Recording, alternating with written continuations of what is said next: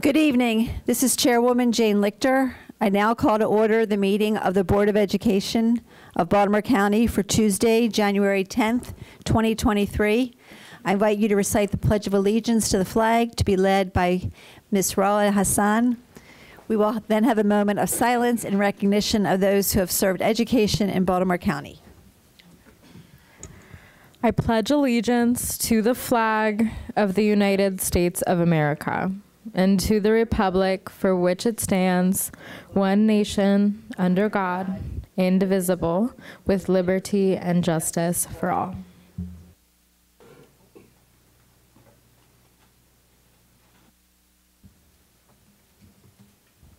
Thank you.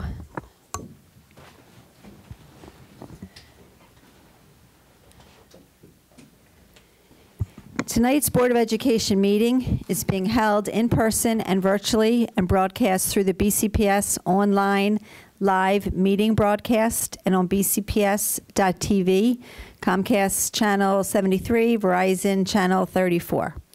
In order to efficiently conduct this meeting, all voting items this evening will be done by roll call vote.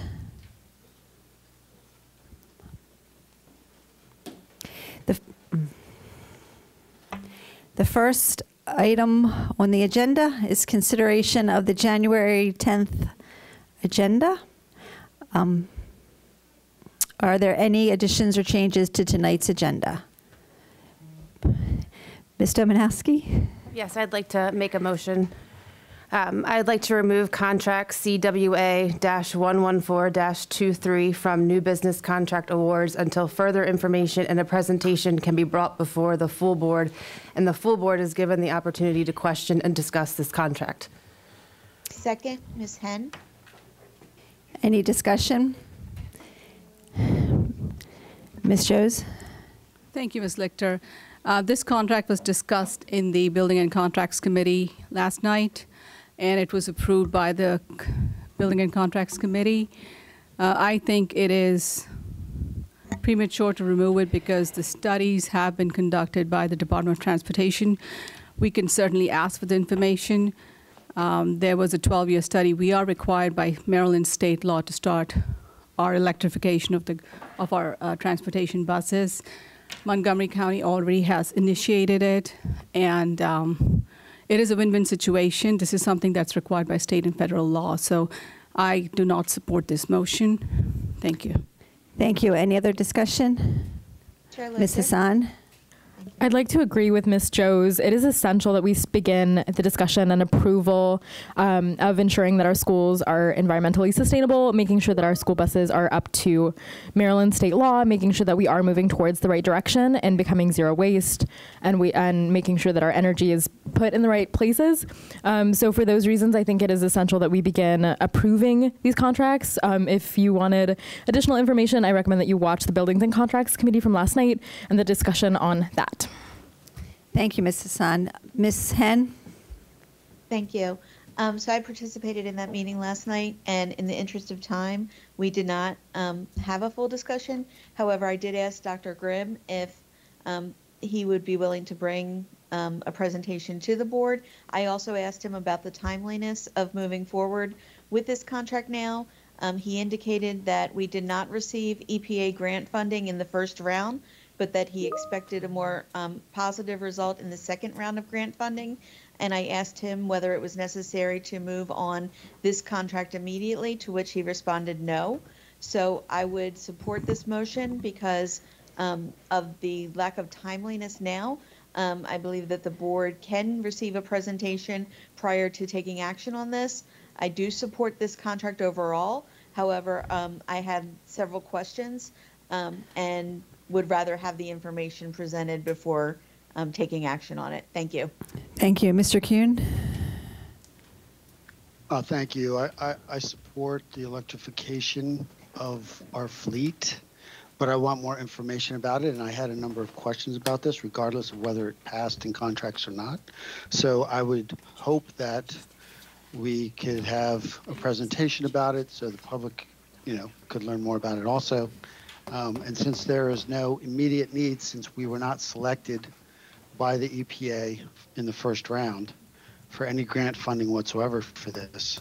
There is nothing that is forcing us to vote on this tonight. Thank you. Mr. Domanowski? Yes. This is a $43 million contract awarded to one bidder.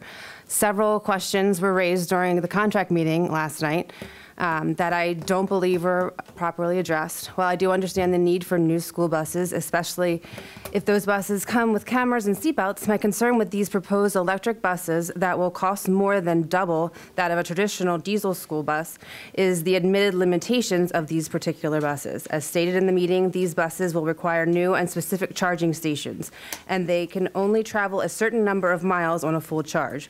Mr. Hartlove stated that these electric buses will not be able to replace all Baltimore County school buses for this reason. I believe more information on just how many electric buses BCPS realistically needs and will be able to use without putting a further burden on our already stressed and stretched thin transportation system. I also do not believe this is an urgent contract that needs to be awarded tonight, as there is still grant funding available for this that has not been applied for yet. Mr. McMillian, do you have a quick discussion? Yeah, I'm not sure if there was a second, if we went right into discussion.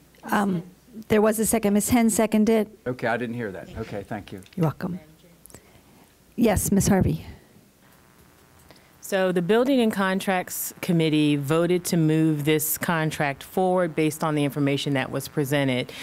It was made clear that electric buses, that our transportation system would not be 100% electric for those specific reasons that you mentioned, Ms. Domanowski.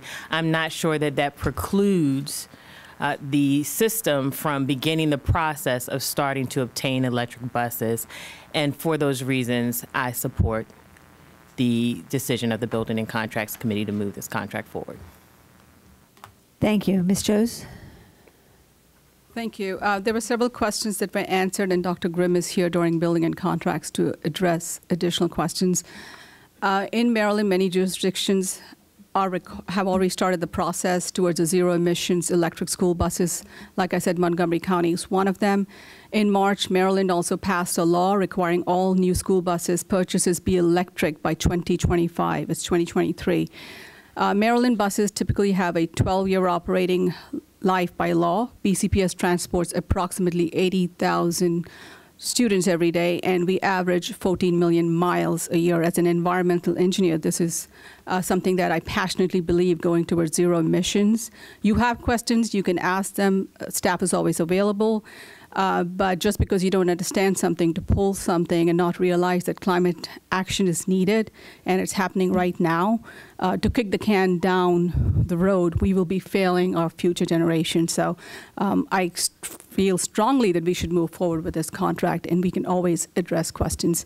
And for the record, anybody that has questions prior to the Building and Contracts, they can always send those questions in and have them answered by staff or attend the Building and Contracts Committee. Thank you. Thanks. Last comment, Ms. Domanowski.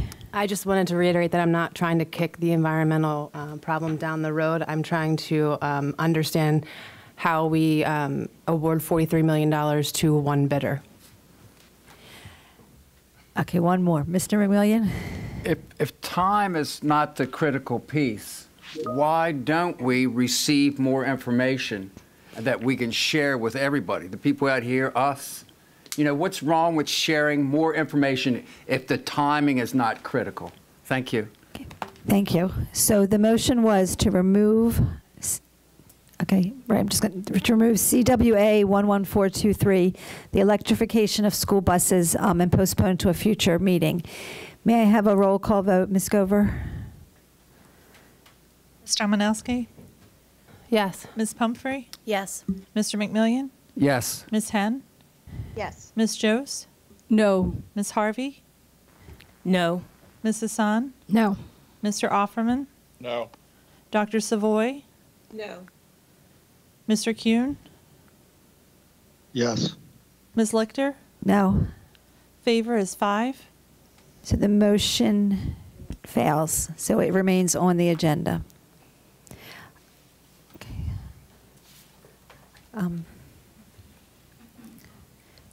Okay.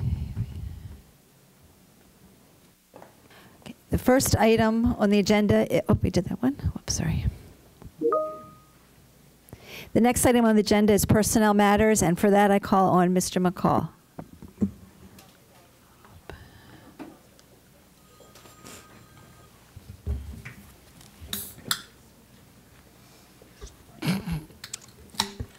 It's the loudest. Good evening, Chair Lichter, Vice Chair Harvey, Superintendent Williams, and members of the board. I would like the board's consent on the following personnel matters: retirements, resignations, leaves, deceased recognition of service, certificate appointments, for that terminations being removed from tonight's agenda. Thank you. Do I have a motion? Do I have a motion to approve the personnel matters as presented in Exhibit D2, right, D2 through D6? So moved, Harvey. Do I have a second? Second, Pumphrey. Thank you. Any discussion? May I have a roll call vote? Ms. Dominowski? Yes. Ms. Pumphrey? Yes. Mr. McMillian? Yes. Ms. Henn? Yes. Ms. Jose? Abstain. Ms. Harvey? Yes. Ms. Hassan? Yes. Mr. Offerman? Yes. Dr. Savoy? Yes.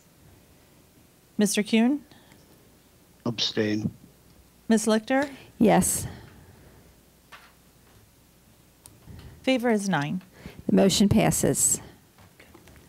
The next item on the agenda is administrative appointments, and for that I call on Dr. Williams. Madam Chair Lichter, Vice Chair Harvey, and the members of the board, I'm bringing forward the following administrative appointments for your approval. Senior Operations Supervisor, Grounds in the Office of Facilities Support Services, and Staff Attorney, Office of Law. Do I have a motion to approve the administrative appointments as presented in Exhibits E1? So moved. Do I have a second? Second, Hassan. May I have a roll call vote? Ms. Dominowski? Yes. Ms. Pumphrey? Yes. Mr. McMillian? Yes. Ms. Henn? Yes. Ms. Jose? Yes. Ms. Harvey? Yes. Ms. Hassan? Yes. Mr. Offerman? Yes. Dr. Savoy? Yes. Mr. Kuhn? Yes. Ms. Lichter? Yes. Favor is 11. Motion carries. Dr. Williams. Our first appointment is Stephen R. Ruth as the Senior Operations Supervisor, Grounds Office of Facility Support Services. He's watching virtually. Just recently, he served as the Supervisor of Grounds in the Office of Facility Support Services. He brings to us over 36 years of service.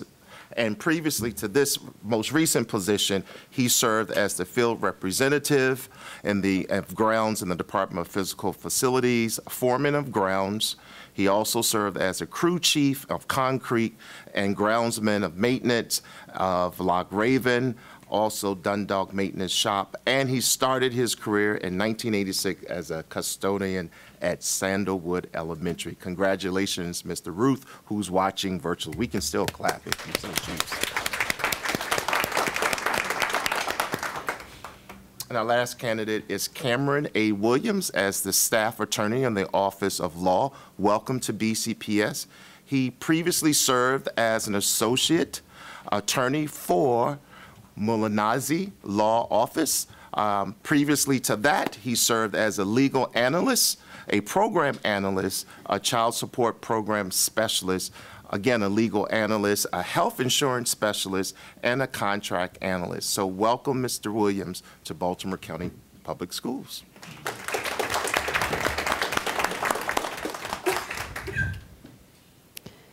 Thank you. Sorry, I refreshed and it, okay. Our next item is public comment. This is one of the opportunities the board provides to hear the views and receive the advice of community members. The members of the board appreciate hearing from interested citizens. As appropriate, we will refer your concerns to the superintendent for follow-up by his staff. The Board of Education will conduct the public comment portion of the meeting by allowing those who register to speak to attend in person. Registration was open to the public 1 week prior to tonight's board meeting and was closed at 3 p.m. yesterday for anyone wishing to speak at this evening's meeting. Board practice limits to 10 the number of speakers at a regularly scheduled board meeting. Speakers are selected randomly using an electronic selection process from all registrations received within the designated time frame. Each speaker is allowed 3 minutes to address the board. Of course, if fewer than 10 registrations are received, all who register will be permitted to speak. However, no speaker substitutions will be allowed. While we encourage public input on policy, programs, and practices within the purview of this board and this school system, this is not the proper forum to address specific student or employee matters or to comment on matters that do not relate to public education in Baltimore County. We encourage everyone to utilize existing dispute resolution processes as appropriate. I remind everyone that inappropriate personnel remarks or other behavior that disrupts or interferes with the conduct of this meeting are out of order. Persons using language that is threatening or promotes violence against a BCPS employee are subject to legal penalties. Persons who otherwise disrupt or disturb this meeting will not be allowed to continue their remarks and will be escorted from the meeting. I ask speakers to observe the 3-minute time clock, which will let you know when your time is up. Please conclude your remarks when you hear the tone or see that your time has expired. The microphone will be turned off at the end of your time, and it could be turned off if a speaker addresses specific student or employee matters or is commenting on matters not related to public education in Baltimore County. If not selected, the public may submit their comments to the board members via email at boe@bcps.org. More information is provided on the board's website at bcps.org under the Board of Education Participation by the Public. I will now call on our advisory and stakeholder group leaders to speak. Our first speaker is Mr. Billy Burke, speaking on behalf of CASE.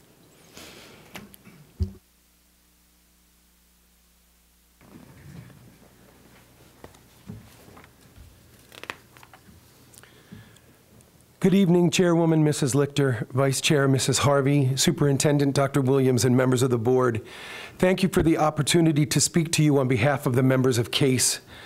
In its simplest terms, your role as school board members is to ensure that the students of Baltimore County Public Schools are prepared to live, work, and compete in a global world. You do that in 3 important ways. 1, you hire the superintendent. 2, you provide governance for policies aligned to the vision and mission of the school system and community members. And 3, you provide governance for the budget by approving the proposed budget and monitoring expenditures through the contracts process. I still believe the process for creating and approving the budget with you and the county executive and county council is convoluted, but that speech is for another night. Tonight you will hear the superintendent's proposed budget. Not everything can be accomplished in 1 budget year. It's important to have a clear, phased approach that allows you to react to new state and federal mandates and includes improving buildings and infrastructure, as well as the implementation of new curriculum. The goal of the budget is to improve academic performance for all students. The goal of the budget is to remove predictable barriers that impact students because of their race, poverty level, ability to speak English, and participation in special education services. There are many priorities that compete for the budget. It will be important for you to understand short-term and long-term plans for implementing those priorities. The budget priorities for CASE remain constant. 1, fair compensation and benefits while maintaining work-life balance. 2, professional development based on research and evidence-based practices that improve leadership, instruction, and student behavior.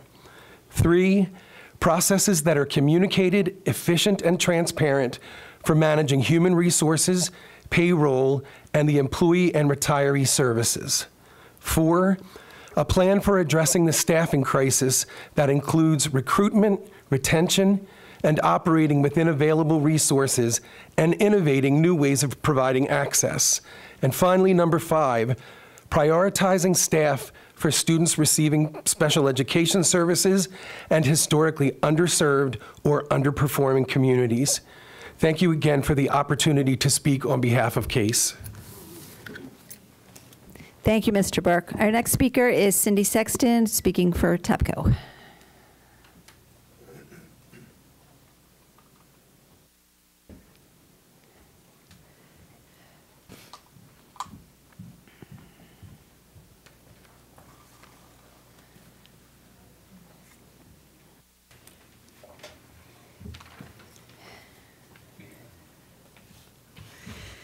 Good evening, Chair Lichter, Vice Chair Harvey, Dr. Williams, and members of the board.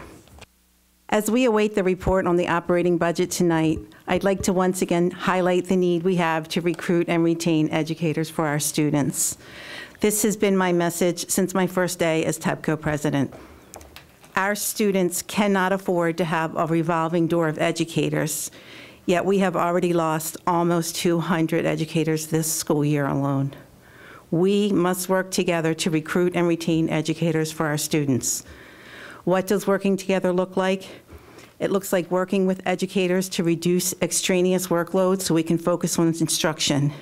It looks like enough mental health professionals in our schools to work with the students who need support, to do all we can as a system and as a society to avoid situations such as the one at Lansdowne High today. It looks like making sure that no educator leaves Baltimore County to go to another district because pay or benefits are better. It looks like every single person who has an input or say in the budget process, making sure it is an educator-first budget. We can't say that we're for the students and we want to be a world-class school system if we shortchange the very people we need to make that so. Our educators must be the priority in this budget. It looks like the salary compression that we need to increase the career earnings of our educators so they stay in Baltimore County. The health of our county, the health of our school system, and the heart of our society demand that we do this, so our students can grow and learn and be the productive members of our communities we want them to be. There are so many forces at work trying to divide us, as a society, as a nation, as a county, and it can be easy to become discouraged or distracted. Don't let that happen. The staffing shortage affects the academic achievement, emotional wellness, and the safety of our students. Surely we can all agree that those three things are paramount, and our work and resources must be focused on that. Teaching is a hard job, but it is a work of the heart. We, the educators in the room, and all those we represent, we want to be here for students, but we need the commitment from you that you will work to truly affect the changes needed to not only retain the educators we have, but recruit those new educators. Our students can't wait, but our educators can't wait either. Make the commitment to authentically work for us, for our students, for our society, and for our future. Thank you. Thank you. Next is general public comment, and our first speaker is Sharon Serhoff. That was good timing.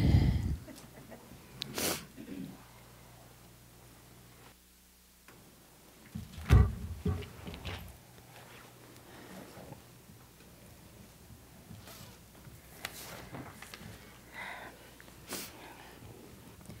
going to give you the bullet points, and then I'll elaborate as time allows me. My name is Sharon Serhoff.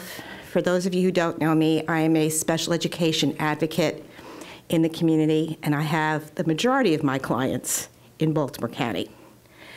And we are talking about the budget. So these are areas that I feel and my clients feel need improvement. One, and I know this is already there, IEP facilitators for every elementary school. Thank you, Dr. Williams, for putting that there. We need to put back central IEP meetings. 3, the VLP needs to be expanded to include students who get their IEP services outside the general education classroom. 4, resource teachers. We need to have teachers in school buildings that can assist students during the day, not just in the afternoon or evening or whenever, with services. We need to have better special transportation. We need somebody who is going to be in charge of these 2E kids. 2E means twice exceptional. These are kids who have both IEPs and are gifted intellectually, and you're talking to one right now. Why do I feel these are necessary? I think that the amount of state complaints that we have currently speak for themselves.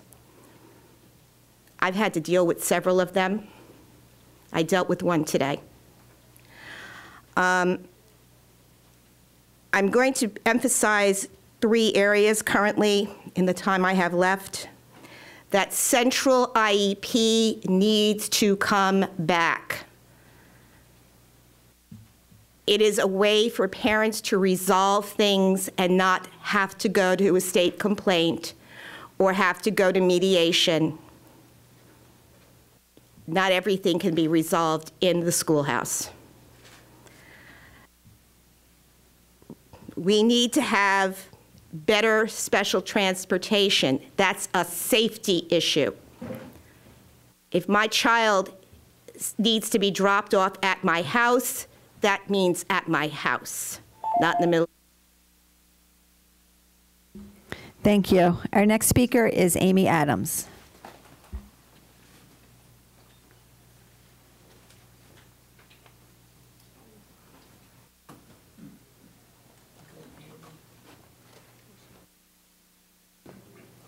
Good evening, everyone.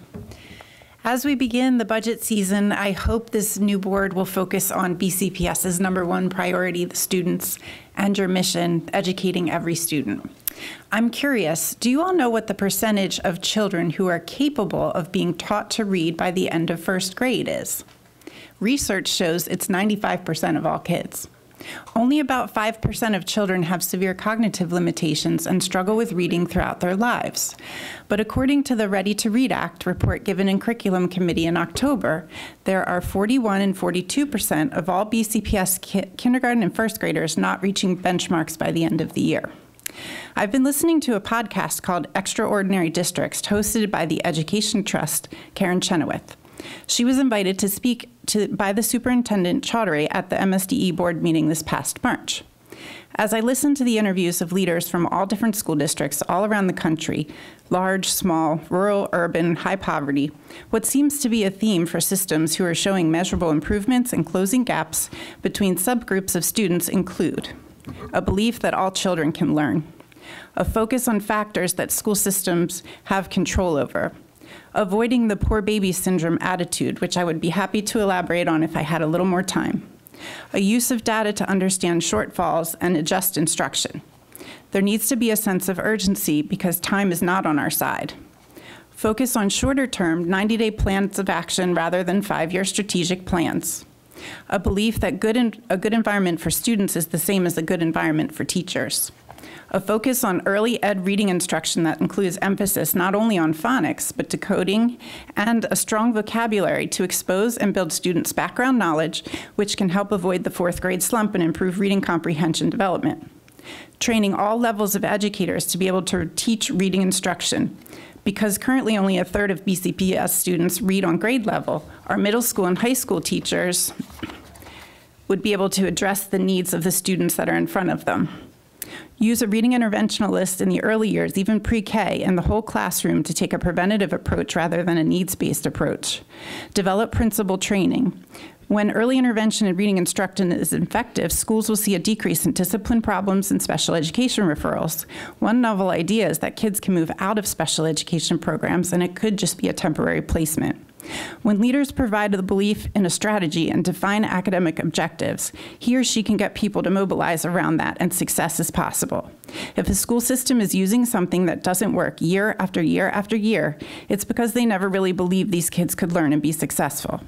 And if there's no improvement over time, for example, 9 years, then there is something wrong with what the adults are doing. Mobilized districts are unfaithful to programs or curricula and will drop what isn't working or showing positive. Thank you. Next is Janelle Wallstrom.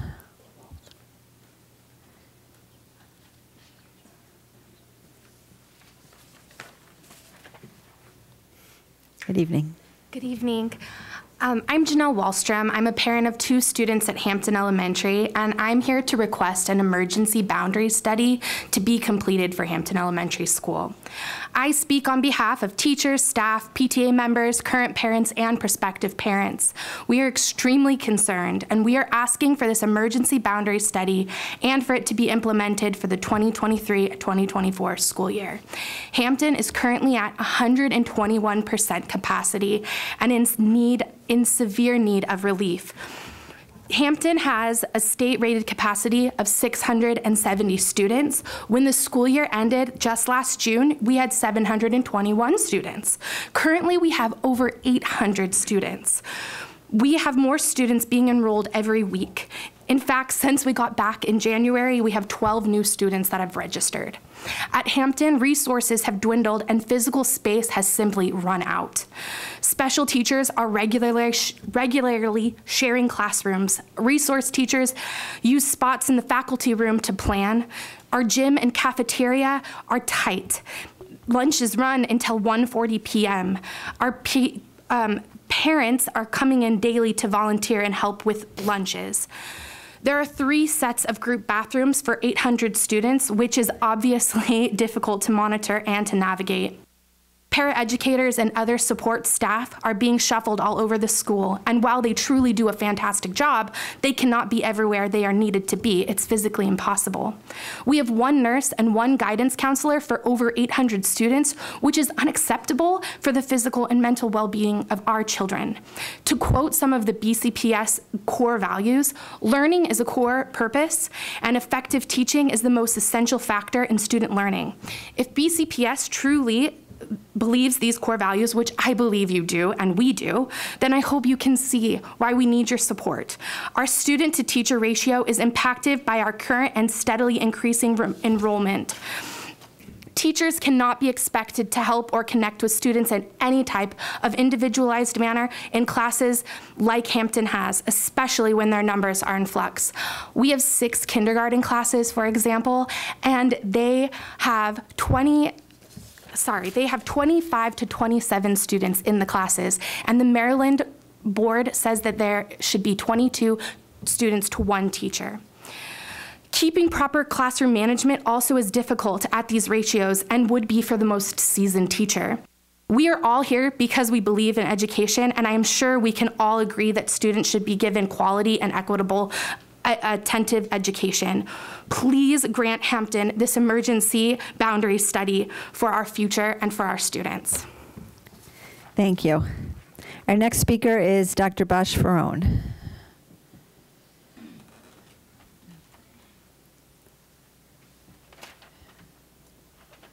Good evening. I have a little throat problem. Okay. Good evening to all. Last board meeting, the honorable and energetic coordinator told you that policy 1230 had a good run. The fact is, policy 1230 was revamped in August of 2020. Also, the policy really, also the coordinator told you that the student member is the most important in her opinion.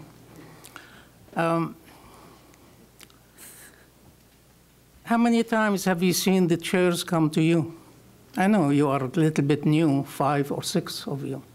But in the past 7 months of the chair of the central area came 1 time. Northwest, few times. Southwest, a lot. Marlena is my favorite. Northeast, have you seen Northeast? Do you know the name? So the point is that Comar asked for educational area advisory councils, and it's really not being implemented.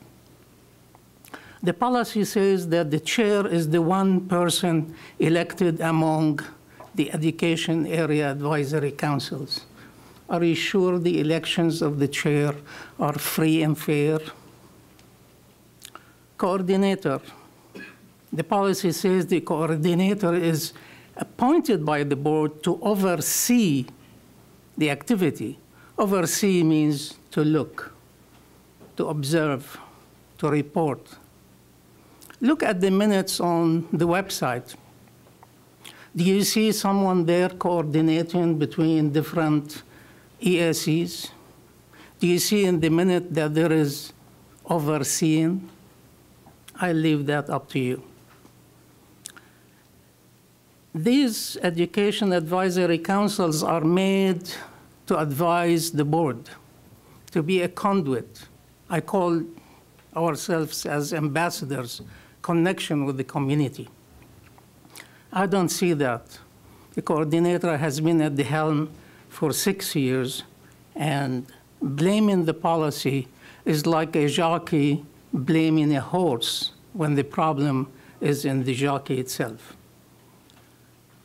At the end of the day, I love the word governance that Mr. Burke alluded to. You are the governor of this educational system. Comar says make EAC, and it needs to be run effectively. That's what I ask you. It is not. Thank you. Thank you. Our next speaker is Clarissa Taylor Jackson.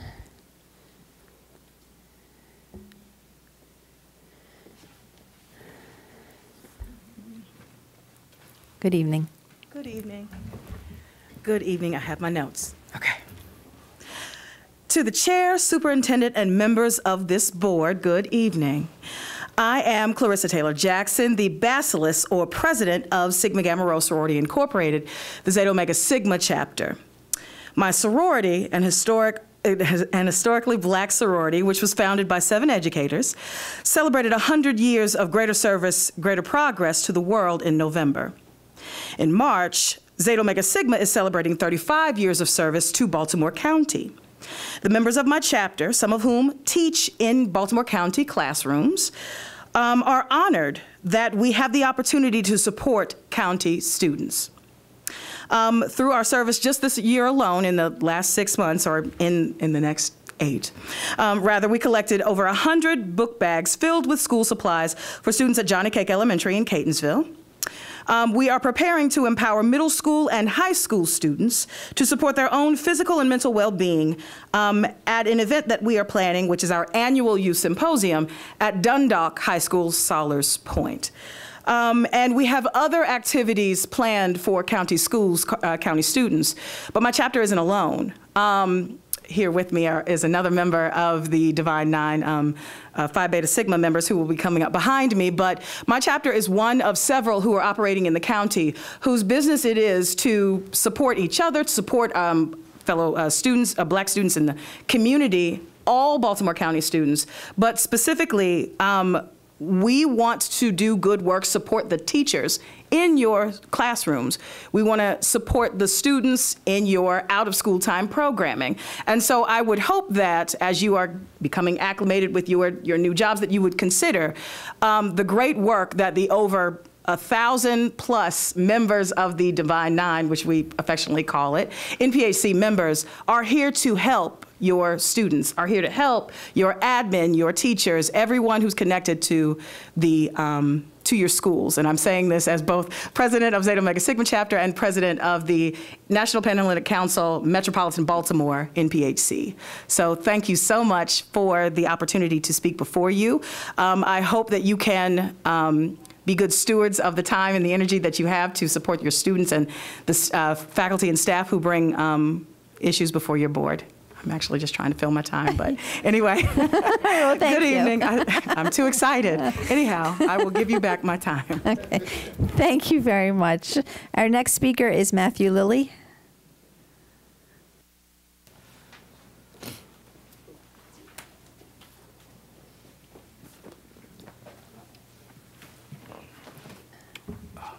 All right. Good evening. My name is Matthew Lilly. I am the Director of Education of the Epsilon Nu Sigma chapter of Phi Beta Sigma Fraternity Incorporated. I am joined here tonight with our president of our chapter, along with a bunch of hosts that we also have watching online. Our chapter has been operating in Baltimore County since 1972. We celebrated 50 years of service in Baltimore County just last year. And our fraternity yesterday just celebrated 109 years of brotherhood, scholarship, and service across the world. Phi Beta Sigma Fraternity Incorporated has 3 programs: Bigger and Better Business, Social Action, and Education. As Director of Education of our chapter, I want to make sure that we are a viable partner with BCPS. As an educator myself, I know the importance of having community partners assist with programs, mentoring, and activities with your schools. Now that we are back to our new normal, we are looking forward to get more engaged with the schools in our community. Last July, I had the opportunity to attend a partnership fair where we made connections with over 60 schools and also had an opportunity to talk to several representatives to talk about our programs and initiatives that our chapter has to offer.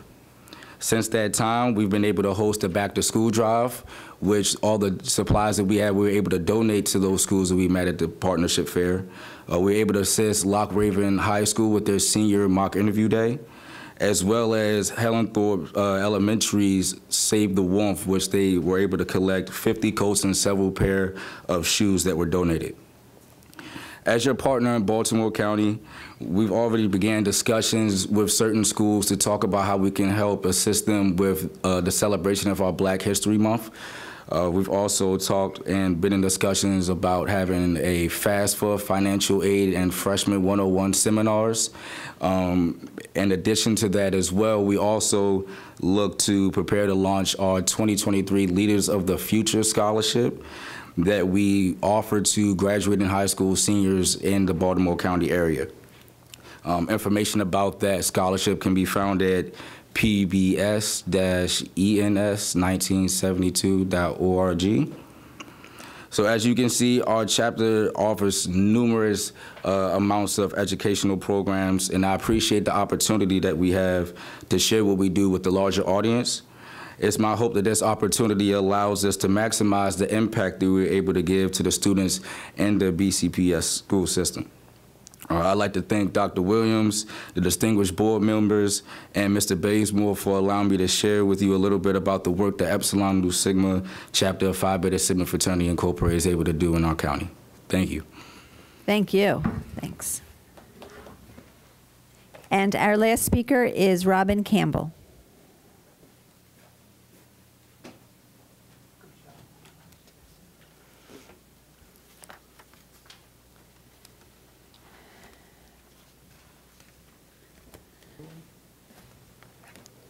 Good evening. Hi.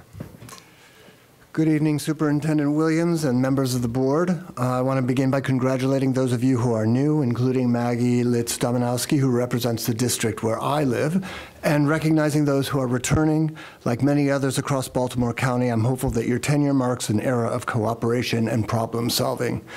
Among the problems that need immediate solving is the severe and accelerating overcrowding at Hampton Elementary School in Lutherville. 3 years ago, this facility underwent a boundary study that officials predicted would send approximately 100 additional students to the school. Sadly, this prediction was way off. Hampton is built to accommodate 670 students. Before the 2020 study, it was operating at 80% of capacity. As of this month, it is operating at 121% of capacity, with 800 children enrolled. That is an increase of 51% over just 3 years, and it does not include the many families that have opted out of the public school because of the overcrowding. This situation is going to get worse. Only 2 miles away, for example, developers propose to build an additional 400 housing units at Lutherville Station. What does this look like in the classroom? 4 years ago, Hampton had 4 kindergarten classes. This year, there are 6. Absent your intervention, next year there will be 6 more. The building does not have enough classrooms for so many students. So this year's kindergartners, as first graders, will likely see 30 to 35 7-year-olds per class. There will be similar numbers in other grades. We all know that overcrowding undermines learning, the very thing we are all here to promote. In addition, specialized services, things like counseling and speech therapy, will be rationed. I have heard anecdotally that they already are. This is not a critique of Mrs. Kaiser or Ms. Crisell or any of the teachers and staff. It is purely a matter of numbers. A school can take only so much stress before it causes collateral actions. Already, I have watched my children's friends transfer to private schools or move to distant communities. Teachers and staff are leaving. If you do not act, this will accelerate. BCPS's own forecasts project a peak of 773 students in 2025, followed by slight declines through 2031. Obviously, these projections are wrong and need to be revised. Public education is a jewel of our society, our strength as a nation, the source of our prosperity, and it binds us together as one people. You have volunteered to be responsible for this precious system. As a first step and as a show of your commitment, I urge you to authorize an emergency boundary system study to fix this problem before the next school year. I also urge you to use this process to reflect upon the systemic issues that are overcrowding schools throughout Baltimore County. Thank you. Thank you. The next item on the agenda is the superintendent's report, and for that I call on Dr. Williams. Good evening, Board Lichter, Board Chair Lichter, Vice Chair Harvey, and members of the board. I'm pleased to present my superintendent's report to the board and Team BCPS. So this report will include celebrations, updates, evidence of our strategic plan, the compass, our pathway to excellence in action. So first, I would like to wish all members of Team BCPS a Happy New Year. Next slide, please. I am grateful to be a part of an engaged community committed to student success. So I look forward to what we can accomplish together in this new year. We know that our efforts to heal, rebuild, and recover must be ongoing. We will continue to move forward to meet the needs of Team BCPS. That's why we have a renewed focus on academic achievement and partnerships in BCPS. We know that we can't do this work alone, so thank you for your support of our system. Thursday, January 12th, is Team BCPS Day. All BCPS stakeholders are encouraged to wear blue and post photos on social media using hashtag BCPSBlue. Awards will be presented for photo creativity. We want to celebrate the unity and strength of our system. Please join us in honoring the dedication and perseverance of our students, teachers, staff, parents, caregivers, volunteers, and supporters. In observance of Martin Luther King Jr. holiday, all BCPS schools and offices are closed on January 16, 2023. While our schools will host many celebratory and service-related activities this week, I encourage all members of Team BCPS to take part in the day of service by giving back to our communities. Save the date. The Education Foundation of Baltimore County Public Schools has announced that State of the Schools 2023 will be held on Wednesday, March 22nd, 2023 at Towson University CQ Arena. This event showcases and recognizes the many accomplishments of our students and educators. We are pleased to see the return of this in-person event after 3 years. Sponsorship details are available through the Education Foundation of BCPS. All right, mark your calendar for the important dates. Students, second marking period ends and early release day is January 17th. Report card distribution on January 25th. The 2023 BCPS Stakeholder Survey opens January 30th through March 3rd, and our special education teacher recruitment event will happen on February the 2nd. Coming soon, we are very close to the opening of a new customer service center on the Greenwood campus to respond daily to employee and retiree needs. Walk-in, email, phone support will be provided Monday through Friday with 2 evenings per week. Interviews are underway for 12 full-time customer service representatives, 4 to 6 part-time customer service representatives, and 1 supervisor. Details about the center's grand opening will be shared with Team BCPS. This is a practice in other similarly sized systems, and we look forward to bringing one to BCPS. So during the Principals Leadership Development meeting, I shared with principals our mutual desire to gather their input regarding the upcoming budget. The survey asked principals to identify top three priorities, for fiscal year 2024. The survey responses were solicited in 3 categories: school-based, centralized, and operating budget resources. 120 principals responded to the survey, representing 78 elementary schools, 19 middle schools, 14 high schools, and 9 special schools and centers. So, the top 3 school-based resources identified by principals were additional teachers to reduce class size, staff development teachers for professional learning, and school-based math resource teachers. Based on this strong feedback from principals, the proposed budget includes a request for additional staff in classrooms and math support in alignment with state funding guidelines. We will continue to explore creative ways to use existing grant funding sources to support school-based professional learning needs. The top 3 centralized resources identified by principals were social workers, psychologists, and pupil personnel workers. These requests are aligned with what staff has shared as their needs during our school visits. 2 of these positions will help to respond to the growing social-emotional needs of our students. The proposed budget includes the expansion of community schools with wraparound supports for families. All members of Team BCPS were invited to complete an FY24 budget priority survey. 3,004 respondents completed the survey and provided feedback.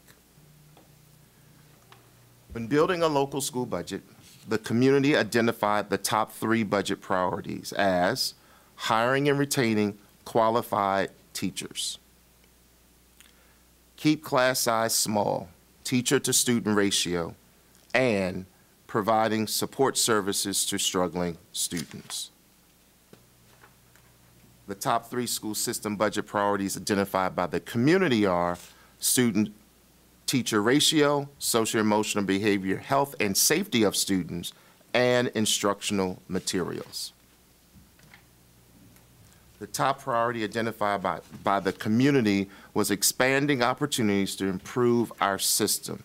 The FY24 budget proposal addresses all of these areas in alignment with our student performance data. So this concludes my report. Thank you for your attention, and we will continue to update the board, our community, and Team BCPS. Thank you, Dr. Williams. Next on the agenda is the chair report. And I did not know what Dr. Ferrone was going to talk about, but I am going to spend the next couple of minutes talking about the Area Education Advisory Councils. Policy 1230 states that the Board of Education of Baltimore County believes that Area Education Advisory Councils exist to improve the quality of education in Baltimore County and to strengthen the relationship between the school system and the community by serving as informed advisors to the board on public school issues and by promoting interest and involvement in the school system. Our 5 advisory councils are coordinated. Do you know that Baltimore County Public Schools not yet. has 5? Thank you.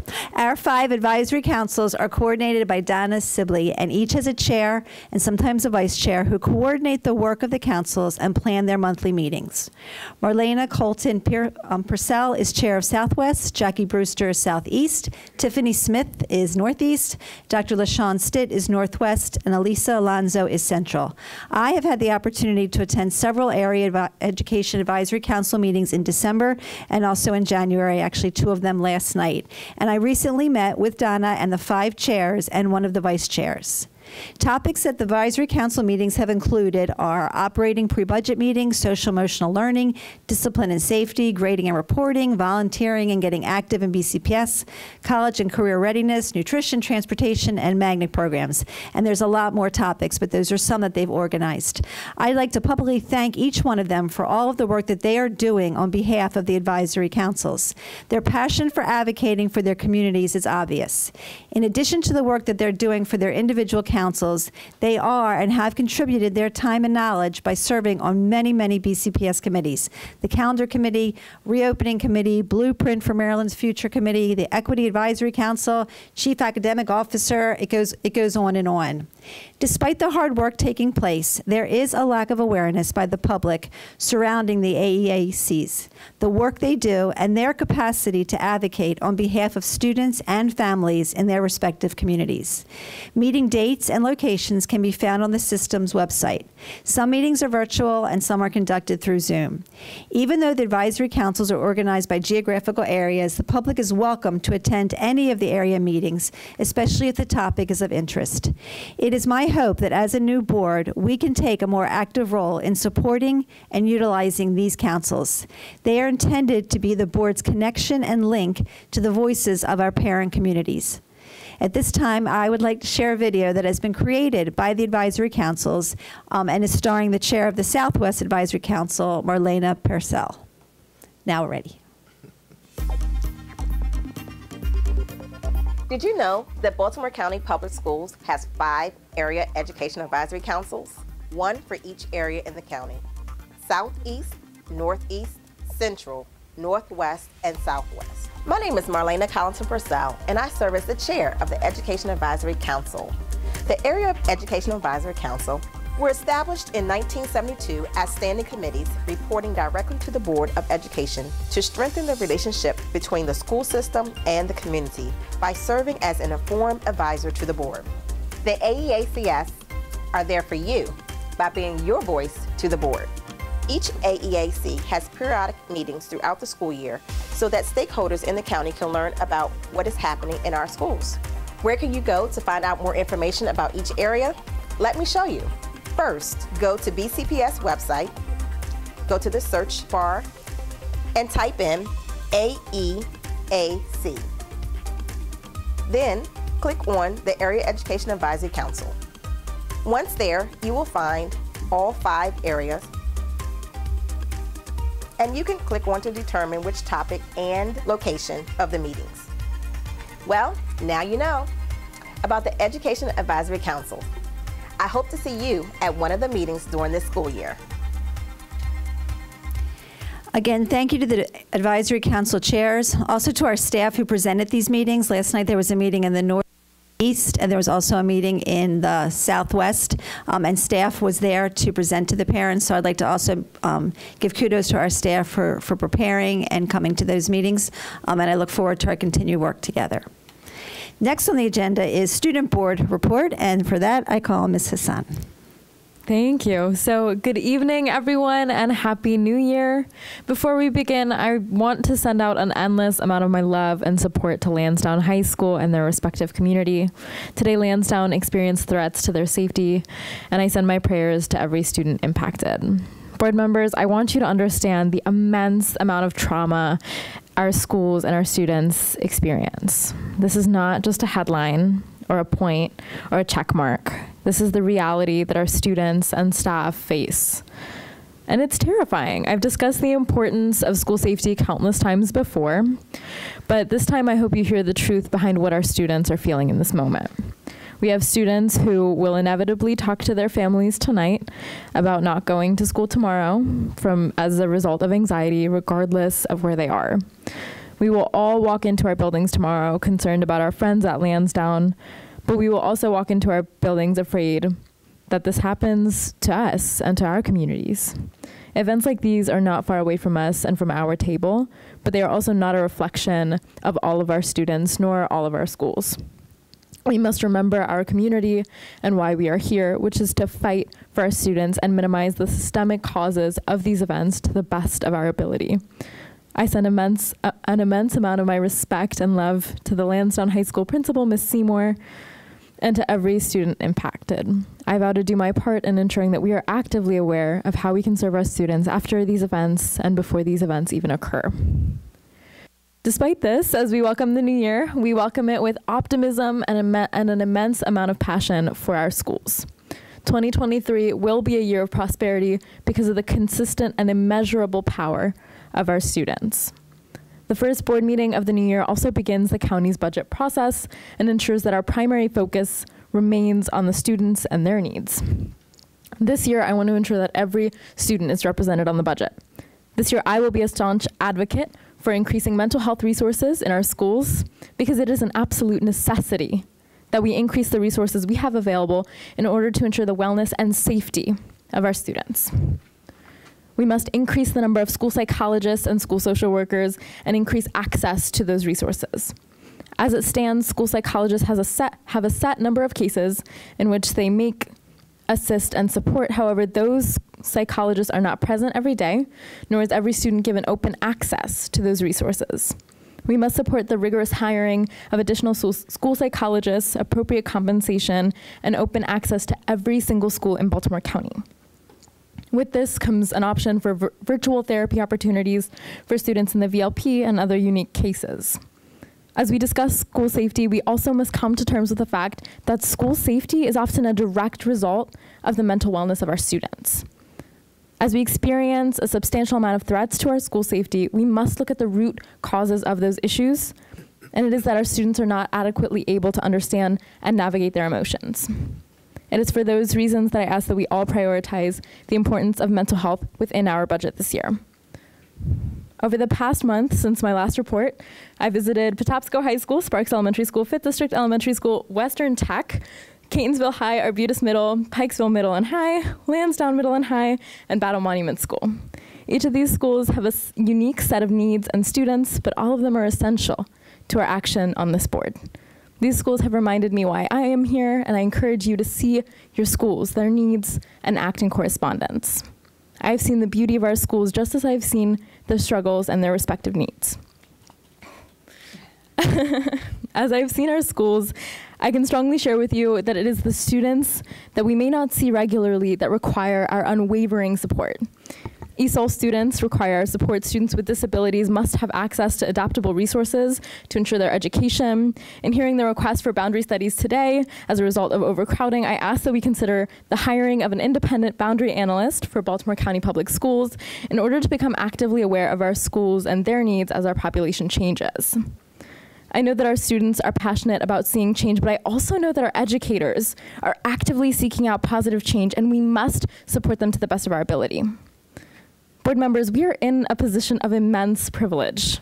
We sit on this dais, but I also see our schools and our students. I may not have a vote this year on the budget, but my voice is the voice of 111,000 students. And I implore you to hear them, because my seat is not only my own. It is theirs, and I intend to be their advocate, just as I have been for the past 6 months.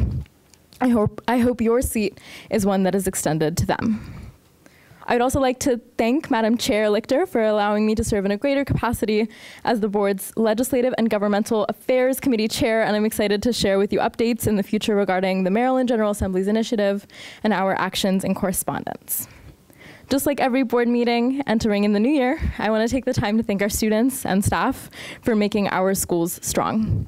This year, this new year, I am student strong. And for the first time in 2023, let's get in good trouble, in necessary trouble. Thank you. Thank you, Ms. Hassan. The next item on the agenda is the work session on the proposed FY 2024 county capital budget, and for that I call on Mr. Hartlove and Mr. Dixit.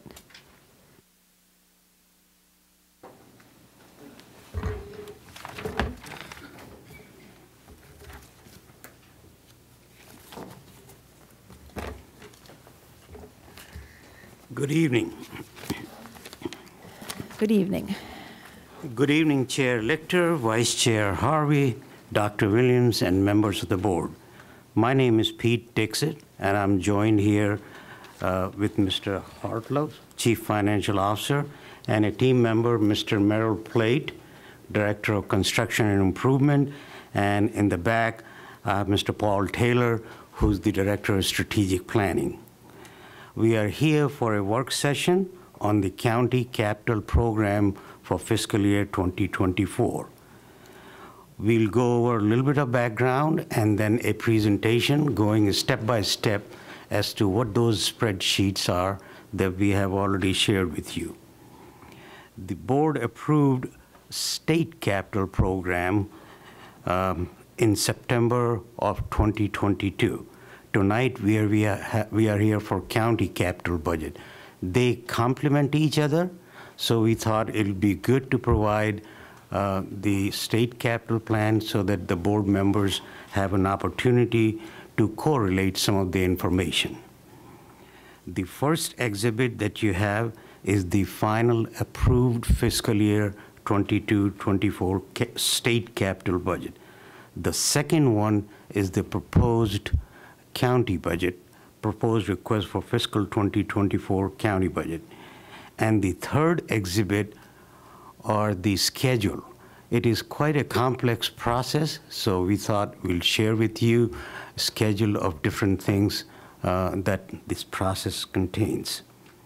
These documents that you see, it's a lot of effort by different teams, including team member from Mr. Hartliff's team, Whit Tantliff, Paul Taylor and his team, and Diane Heckberg and Gene Armstrong, and the Facilities and Construction Office, which is led by Merrill Plate, and also Mike Archbold, Leslie Lazeri, Katie Angstad, and Kaylee Hobb. So it's a combined effort, a lot of folks, and I wanted to recognize them.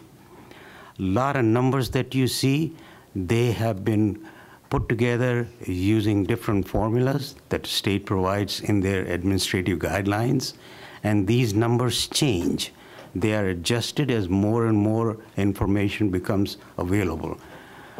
You do not have to be concerned about accuracy because a lot of people are looking at it through a microscopic lens, and if there are any omissions, if there are any errors, they are brought to our attention. If there are any updates, we make it, and then in the next meeting that we attend here for state capital budget, we'll give you an updated document. The project included in FY24 county budget are similar to what were approved in the state budget and what were included in the last year's county budget. I'll highlight some of the changes. If you look at the priority 7, Northeast Area High School, Loch Raven High School has been added to this list. Priority 8, Southeast Area High School, which is the addition from Patapsco, that has been added to the list. Priority 9, which is still the continuation of a study of the Southeast area for middle school and or elementary school and or the renovation of Sparrows Point High School. And the priority 14, which is the Northwest Area Career and Technology Center. These are the projects that have been added as a result of work done by superintendent and his team, working with the county executive and his team. And I'd like to acknowledge our gratitude for the support we receive from county. They are our key fiscal partners, and we are very grateful for them. Now we'll go over the presentation. The first slide here that you see is the schedule. This is the state capital budget schedule. Next slide, please. This is the state capital budget request for 24 that you have, and we have shared some of the new addition. I know these numbers and items are very small, but we'll go gradually one column at a time to explain what that is.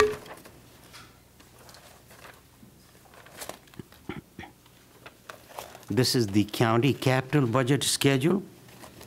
So we are here just to give you reference, January 10th for the board work session. In the next board meeting on January 24th, we'll be asking for your approval. And then it'll be submitted to county, and they will go through the county council, county planning board, and review by other county agencies and county council public hearing, and then their work session, similar to our work session today. And it'll be adopted in the county capital budget somewhere in May of 2023. So with that, we go to the next page, which is the 24 county capital budget, page number 5, if you have that.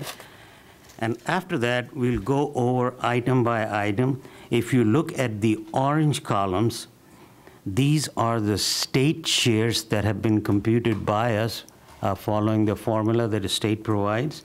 And each project that you see in the first and second column, first column being the priority order, second column being the name of schools, and these numbers are there. The next slide, please, is the county share of the funding for each project in these columns.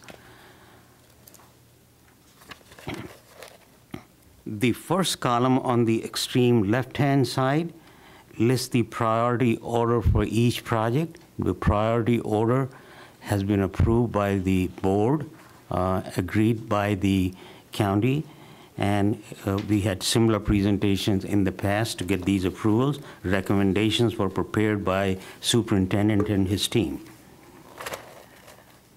The next page 9, second column is the name of schools, and I'll go quickly over that in the interest of time. The third column shows the area of the county where the project is located. In one of the previous board meeting, board had requested that we add this column. So in the interest of transparency, we are indicating what area of the county these schools are. The next page shows the type of project being proposed at that school. And by that we mean, is it replacement, is it renovation, or is it a systemic upgrade, which could be electrical, mechanical, roof, or different building systems. The next column is the type of approval, which indicates whether it's a planning request or F meaning construction funding request. This is consistent with what state requires for their submission. The next one again is farm percentages, and this was a column that was included as part of state's request in the past to show the farms percentages for each school that are listed there. Total state funding share is the next column.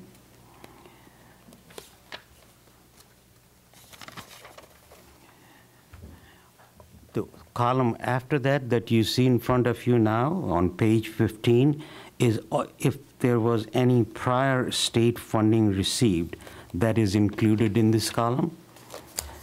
On the page 16, you will see the amount of state funding recommended by the Public Service Construction Program to the Interagency Commission for approval.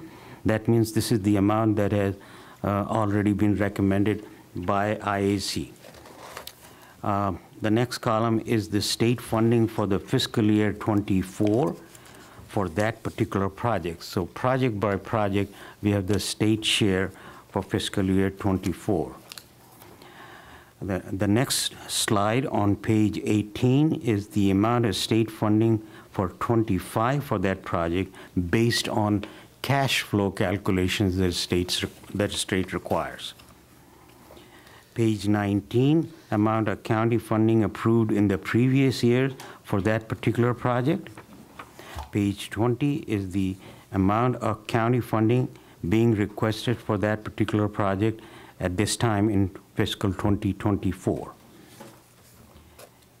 Page 21 represents the total amount of the county funding being proposed for that particular project.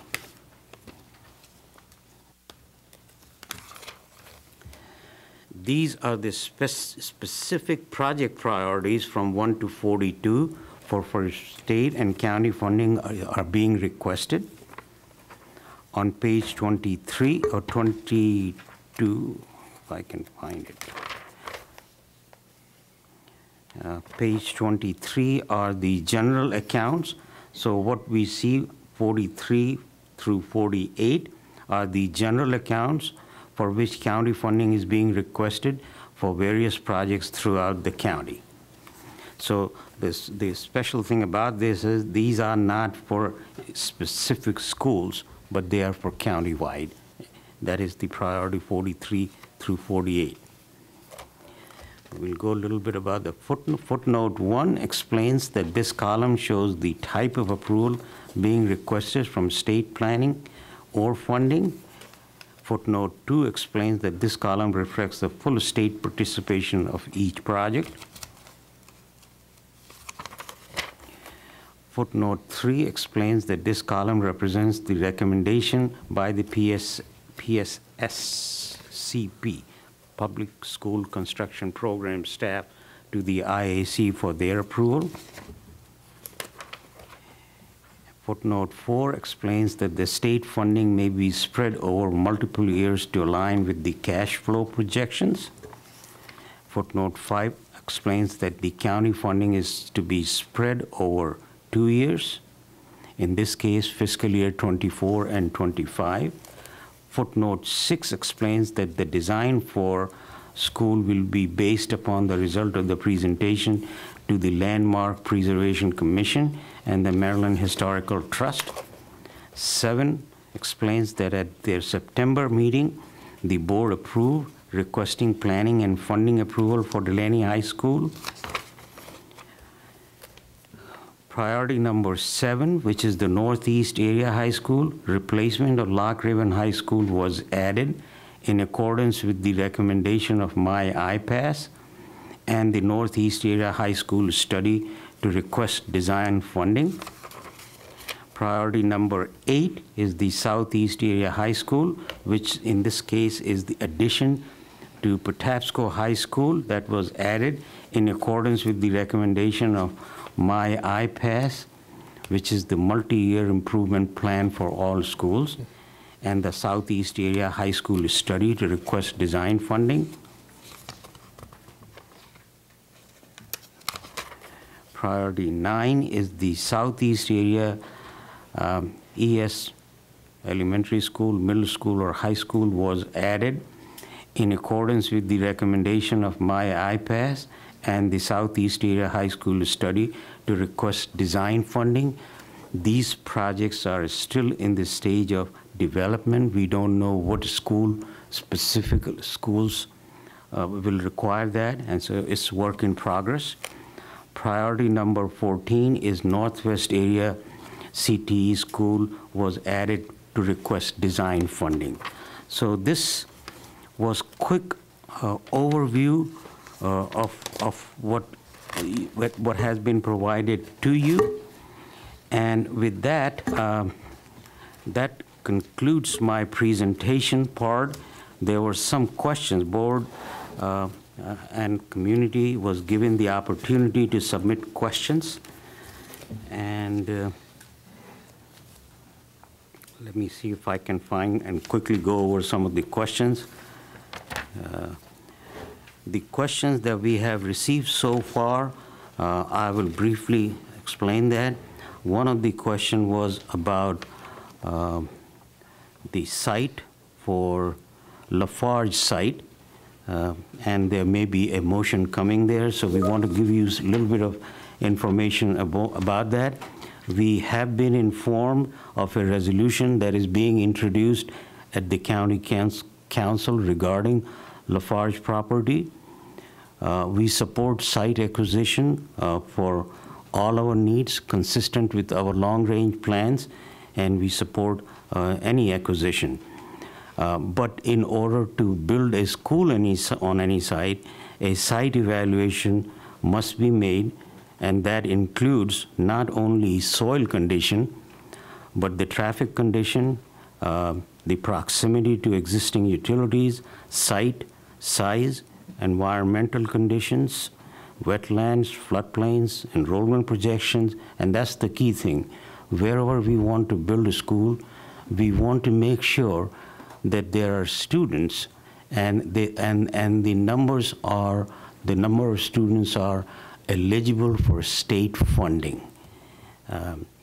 We wanted to let you know that state funding eligibility for the replacement of Lock Raven High School is potentially up to 1,500 students, including the students in there. The construction of new school on any other site, including Lafarge property, will potentially be limited to 300 to 400 seats, which is the seats that we have to build the additional capacity for. So the difference between the size of the total capacity of the school and the 400 will be strictly county funded.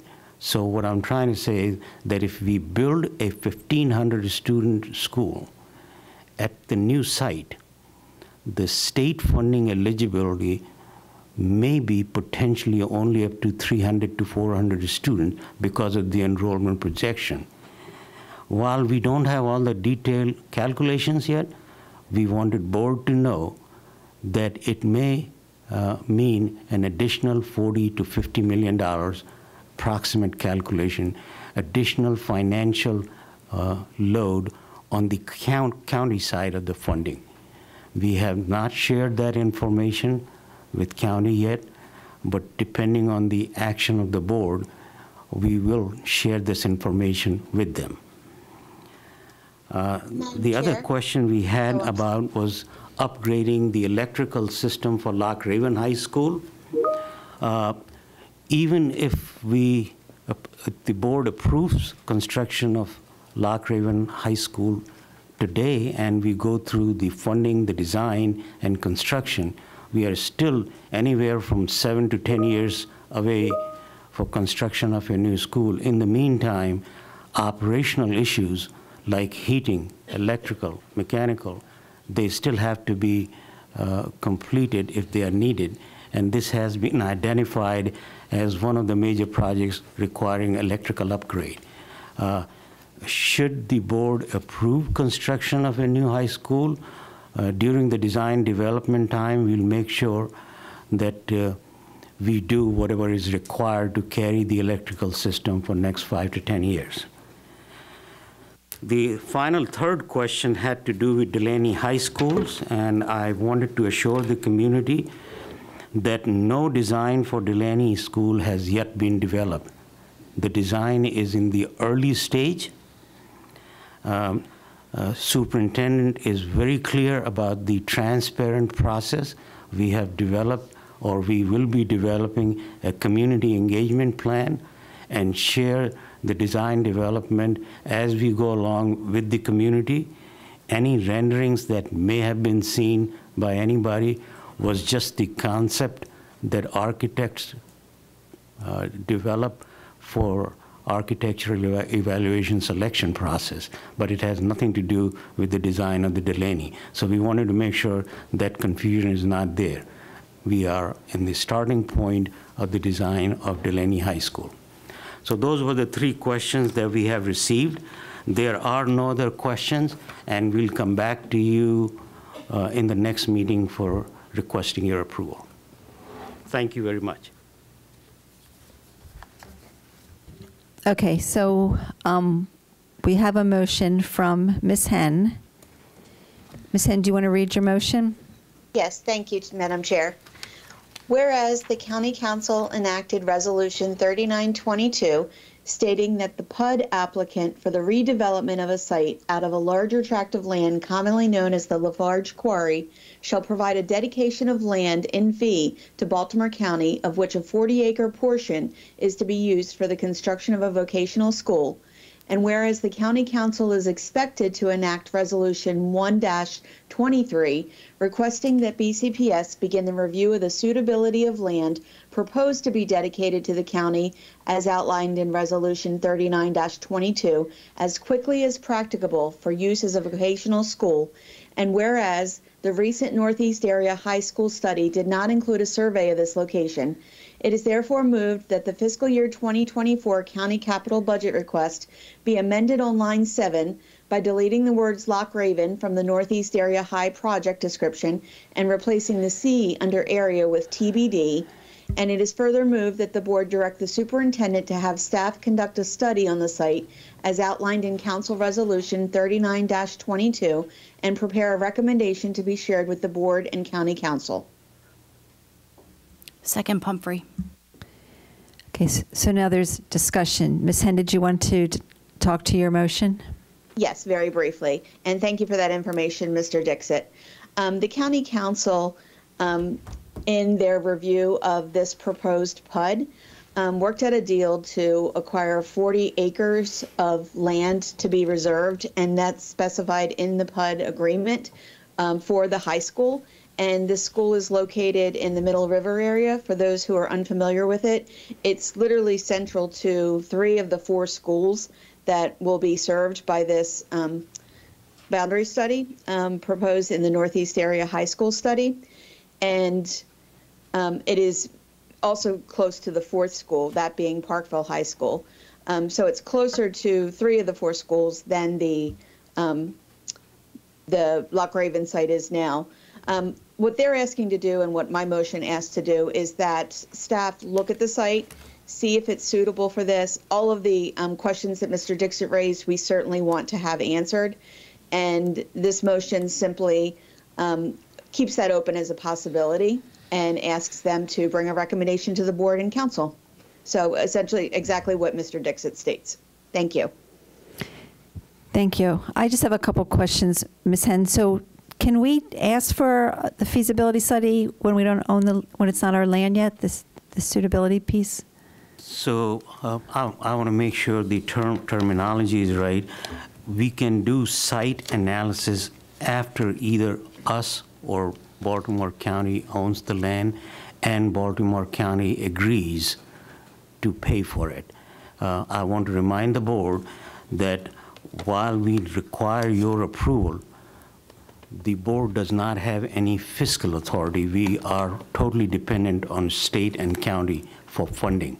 So if there will be any requests made, superintendent and his team will take it to the county to get their approval for use of any funds. Okay.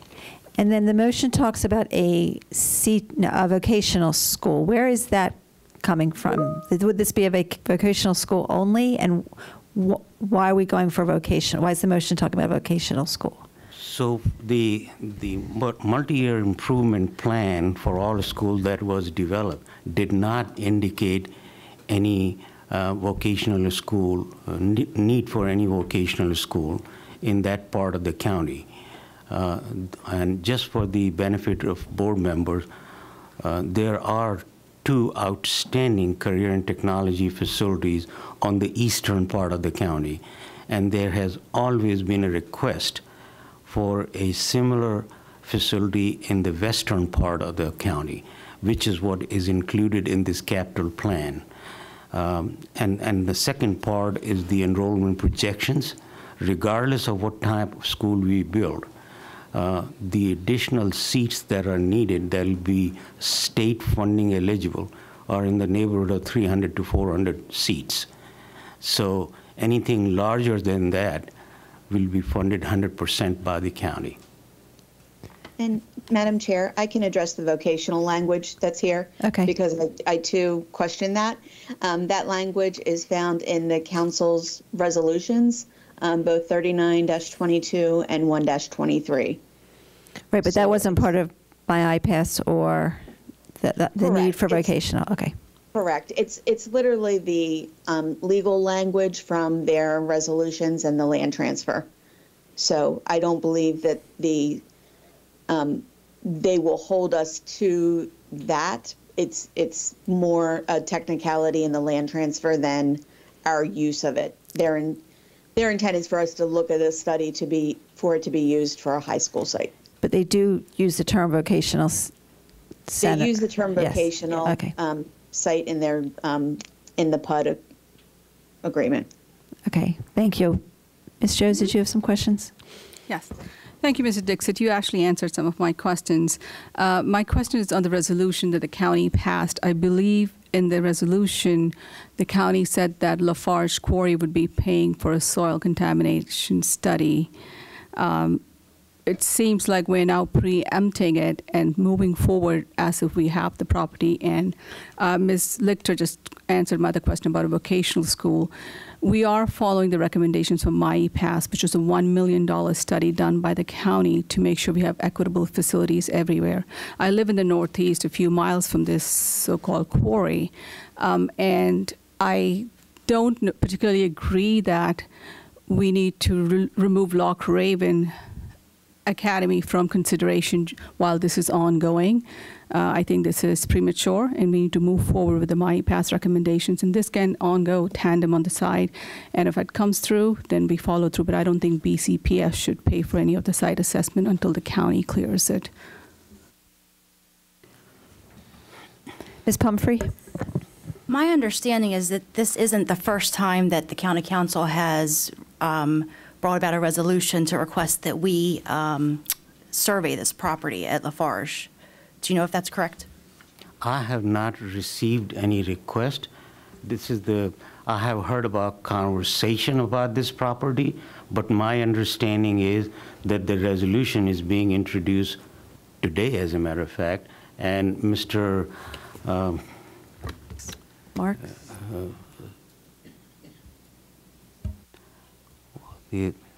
One of our officers here informed us about the resolution that's being introduced today. Mr. Bazemore, that's the name I was trying to remember. I believe that previously the county council has requested, or at least one councilman has requested, that that BCPS survey this specific Lafarge property. I actually went back and reviewed the prior meeting from the Board of Education, and both Ms. Henn and a prior board member also referenced that property during that discussion that I reviewed. Yeah. So we have not surveyed any property, Lafarge or anything, just on the request of the county council. Our process indicates approval by the board first. Look at the need, whether we have curriculum need or not. Look at the enrollment projections, and then request county, who's our fiscal authority, get their approval for funding. Only then we go through looking at any site. And as I indicated before, based on all of the information we have of enrollment projection and curriculum needs, I'm not aware of a justification for building a new high school on that property.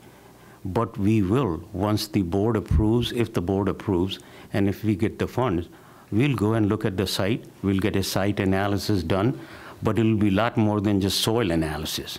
We'll look at the same factors that I just mentioned. And I actually think that's what the county council would like us to do. They want us to survey or they would like BCPS to survey the property before deciding on a finalization of replacing Loch Raven High School.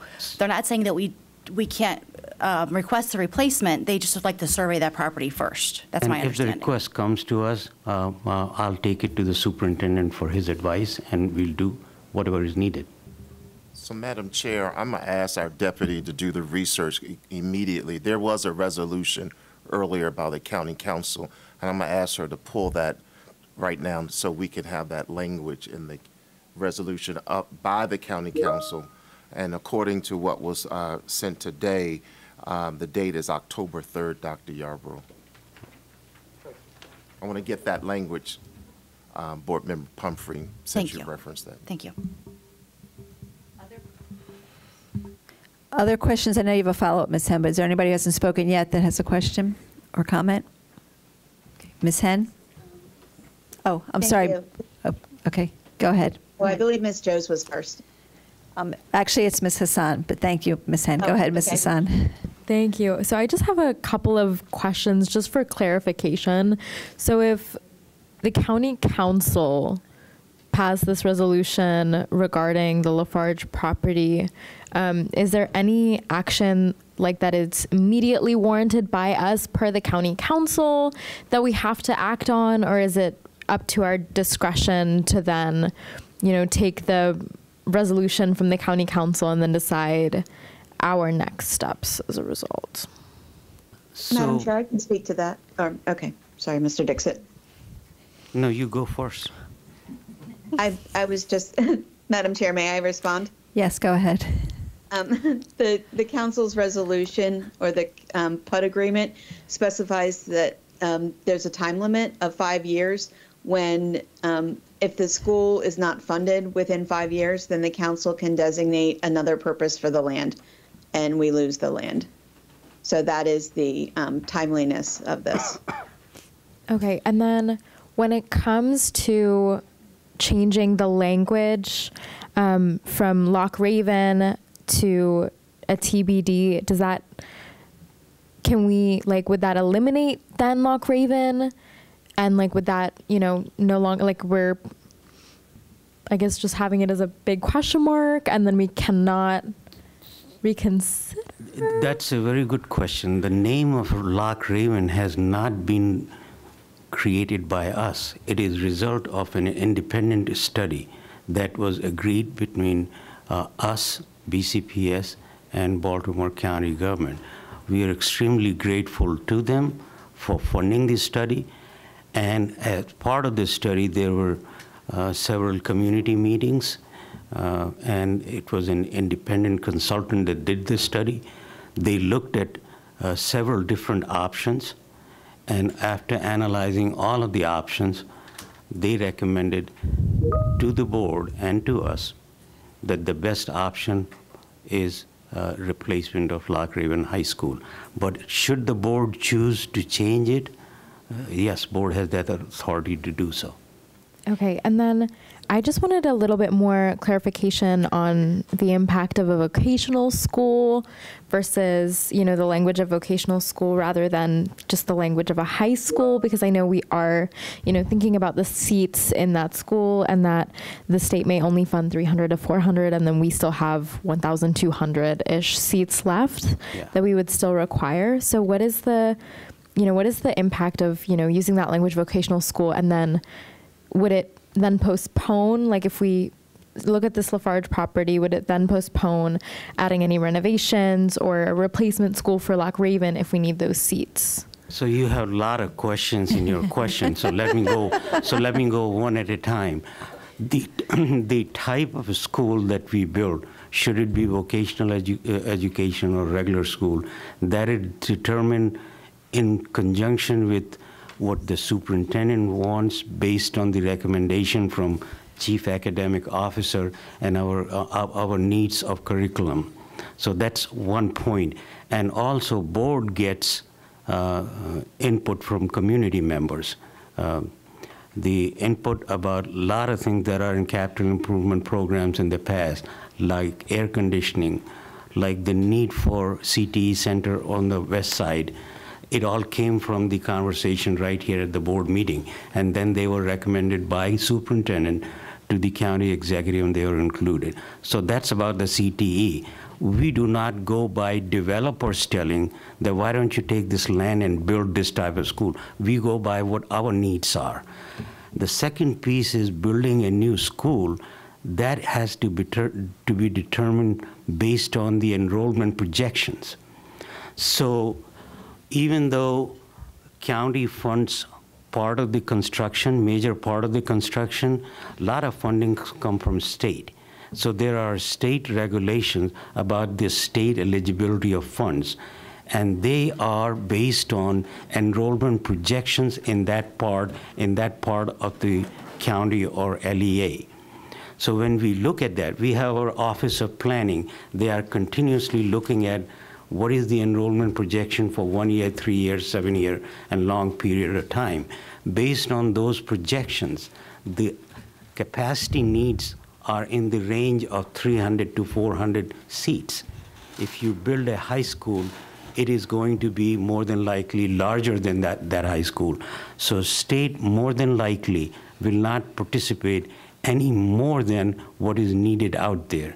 So that puts added financial stress on the county side, and county already has. If you look at the, excuse me, my IPAS recommendation, we are 2.2 billion short of what is needed over a period of next 15 years. So there are a lot more needs than available funding. So it's in the interest of all of us to use our limited fund judiciously. Sorry, last question. So would it be more beneficial to then keep the language of Loch Raven, and then can we pursue outside research on the Lafarge property without, you know, formal sort of resolution, just to see whether or not it would even be feasible to prematurely replace the language with a to be determined if we already know that Loch Raven may be just like, you know, what is recommended, and just to hold that place? And can we still pursue that research? That's a very good question, and I really compliment you for that question. So that is your decision, this board's decision, as to whether you want to take that motion and act on that. But what the independent consultant is recommending is to build a replacement school, and there is a queue of projects waiting for that. So there is a time element involved in this too. If we take the project out of queue, it goes somewhere in the back of the line, and we don't know when it will get the opportunity depending on the availability of funds. So I can only provide you with this information, but the decision is yours. Thank you. Ms. Harvey, you haven't asked a question yet. Just quickly, thank you for providing such detailed information. We appreciate it as we try to make the best decisions for our students. My question is, the PUD states that this is to be used for a vocational school. There is a 5-year limit on its the enacting of its usage. Is it the case that if a vocational school is not built with this property, the county can elect to use it for other purposes? That is my understanding, but I'm not as educated on the PUD. Perhaps Ms. Henn knows more about it, so maybe she can shed some light. Thank you. Ms. Henn, do you have a response to that? That's the limit to my knowledge on it, having read the 2 council resolutions. That the 5-year limit on that allows the council to repurpose the land at their own discretion. I can't speak to any other details. Okay. Thank you. Mr. Kuhn, do you have a question? I do, thank you. Mr. Dixit, I recall, the study that got us to Loch Raven, which is still kind of shocking to me. I understand some of the logic, but it is in the central area, even though it leans to the east. My question to you is, that's considered a replacement school for Loch Raven, but if we didn't touch Loch Raven and we took all of the seats that were going to be added, because it's going to basically become a mega school, like a really large high school, right?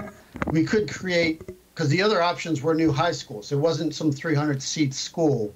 And I don't quite understand why you're talking about 300 seats. Is that just because you're talking about a CTE school? Is that where I'm losing conversation? No. So the first part of your question is why Loch Raven School.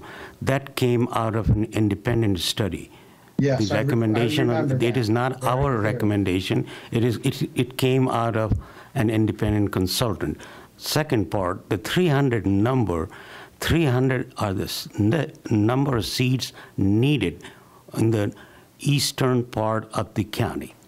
So a little bit on the north, the Loch Raven is in a good location in the sense it can take care of needs of the eastern side, and it can also take care of needs a little bit on the north of the eastern side. So that's so, and the key element that I see is that the sites are limited on the eastern part of the county. There are very few schools that can take larger school. Loch Raven just happens to be one. That site is a large site. So again, it is not our recommendation. It came out of an independent study. Thank you. Right. Mr. McMillan? I'm sorry. Mr. Dixon, if I'm, right? Mr. Kuhn, are you still speaking? I am. I just wanted to understand if we had the ability. I know that the study's already occurred. I think the gist of my understanding of what Ms. Henn's resolution is to actually just consider that site to see if it could be used for a high school. And therefore, it would not be Loch Raven as the chosen site. I have already shared everything that I know. Okay. All right. Thank you, Mr. Dixon. Mr. McMillan? Mr. Dixon, if I'm not mistaken, Did you say that the independent consultant looked at all options? The independent consultant looked at the options that he thought were available to him. Okay. He did not include Lafarge property. So if that's your question. Yeah, thank you. Yeah. Ms. Joes? Thank you, Ms. Lichter. Is there anybody that needs to go before me? No, it's your turn. Mr. Dixit, thank you. You explained it quite clearly. My concern is that while we move forward with the Lafarge property, in 5 years, say if that is not a feasible property, and people that know what mining does is you mine for 75 years, you dig up to 100 feet or so. In the past 15 years, Lafarge has been now dumping stuff. So we don't know if that ground is feasible for construction of a school, foundation, whether it has, whether it's a Superfund site, whether it has contaminated soils. So going down that pathway and removing the option of Loch Raven puts us in a tight spot because we are severely overcrowded in the northeast area. So while we appreciate the county donating this land to BCPS, we can still move forward with Loch Raven while we're pursuing the Lafarge site. And if that falls apart, we still have a backup plan. So I will not be supporting this motion resolution. I think what we have in our capital budget is pretty comprehensive. So thank you for your question. So at this, okay, Ms. Dominowski. I'm sorry, I'm just really going to be quick. Because this is being proposed as a replacement for Loch Raven and it being pretty far from where a lot of students would be going to that are already district for Loch Raven, would it cause a redistricting of Loch Raven if this was to be the new Loch Raven High School? So that decision has not been made yet, but that'll be superintendent's decision at that time once the seats are available. And also, if it ever takes place, it's a community-driven process. So if you look at our redistricting policy, we do not, superintendent just decides to have the study done, but the study is done by, facilitated by an independent consultant, and communities make their own decision, and they bring the recommendation to the board, and board finally approves it. And if there are elements in there that board wants to adjust, board has that freedom. Madam Chair, may I add to that response to Ms. Dominowski? I have additional information to answer her question. I'll be brief. Okay. Loch Raven was not included in the Northeast Area High School study because it's not in the Northeast. It's in the Central. The only reason it was added to this study in the first place was because the consultant named Loch Raven's replacement as the solution to Northeast area overcrowding. That's the only reason it was added. There's documentation that doesn't list it. It was added once Loch Raven was identified as the solution. So to answer your question, Ms. Dominowski, no. Loch Raven would not be redistricted should another site actually in the Northeast be selected. And my motion does not remove Loch Raven from a possibility. It simply postpones the decision until a study has been completed of the Lafarge site. Thank you. And last comment, Ms. Mumphrey. One of my biggest concerns is if there was not one but two resolutions to study this property and BCPS did not study the property, the council is the sole authority that will eventually, ultimately appropriate the funding for this project. So saying to put they have the pressure of, funding under the county, but they're requesting us to study this. So I think they understand that, they have the pressure of funding this project.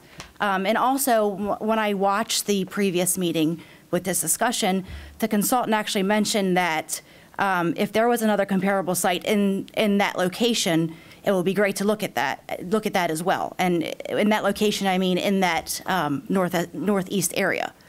So the consultant did mention that in the prior Board of Ed meeting. Okay, thank you. Okay, so we are voting on the motion that Ms. Henn has typed in the chat. So can we have a roll call, please, Ms. Gover? Ms. Dominowski? Yes. Ms. Pumphrey? Yes. Mr. McMillian? Yes. Ms. Henn? Yes. Ms. Jose? No. Ms. Harvey? No. Mr. Offerman? No. Dr. Savoy? No. Mr. Kuhn? Yes. Ms. Lichter? No. Favor is 5. So the motion fails. The motion does not pass. Okay. We're not voting on the presentation today. Ms. Dominowski, you have another comment? I had a question with regards to the, so when you're adding the Northeast High School, Lock Raven, the 789, and we've moved now Delaney and Towson back, what does that do to their timeline as they have been a priority for the board since 2016 for replacement? So this action will not change any priority for Towson and Delaney. Yeah. Any other questions on the presentation that Mr. Dixit provided? Okay, thank you very much Thank for you the very much for your presentation time. and answering. Yes, somebody I do call have, me? I'm sorry, this is Mr. Kuhn. I've got one question. Okay. Mr. Dixit, for Delaney High School, I see a large request from the state for $113 million, and I don't see any additional county funding requests for 2024. Is the expectation that, because you, right, it's 2 years for county funding, and in this cycle, there would be no county funding for the construction of Delaney High School, and it would fall in the next cycle? Or would there be $0 for construction from the county for Delaney High School? So the county has approved funds for design of Delaney. We have started the design process for Delaney. As you know, it will take anywhere from 15 to 18 months to complete the design process. Once design is at a stage where construction funds are needed, then we will definitely request construction funds. But to approve the construction fund is county's prerogative, as I have indicated before, that the purse string are totally held by the county and state, and board does not have any authority to approve funds. Right, I fully understand that. Yeah. But Towson High has $83 million in state requested funds and another $63 million in additional county funding. And what I'm saying is Delaney has $113 million in state funding request, but 0 additional county funds requested. So I was wondering why there is the discrepancy. Yeah, so we do not know anymore at this point. We will continue to request funding for construction of Delaney and Towson, but so far, the funds that have been approved are for design. Thank you. Thank you. The next item on the agenda is unfinished business, consideration of board policies, second reader. And for that, I call on the new chair of the Policy Review Committee, Ms. Pumphrey.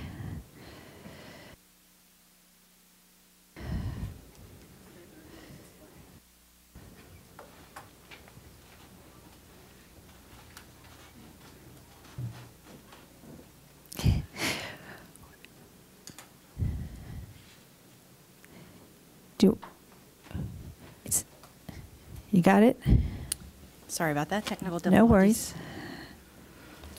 Members of the board, the Policy Review Committee asks that the board accept the committee's recommendation to amend the following board policies. Policy 1300, Community Relations, Use of School Facilities.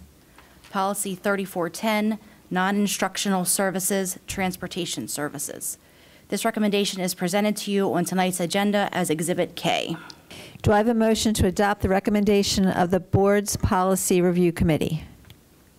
So moved, Hassan. No second is needed since the recommendation comes from the committee. Is there any discussion? May I have a roll call vote? Ms. Dominowski? Yes. Ms. Pumphrey? Yes. Mr. McMillian? Yes. Ms. Henn? Yes. Ms. Harvey? Yes. Ms. Hassan? Yes. Mr. Offerman? Yes. Dr. Savoy?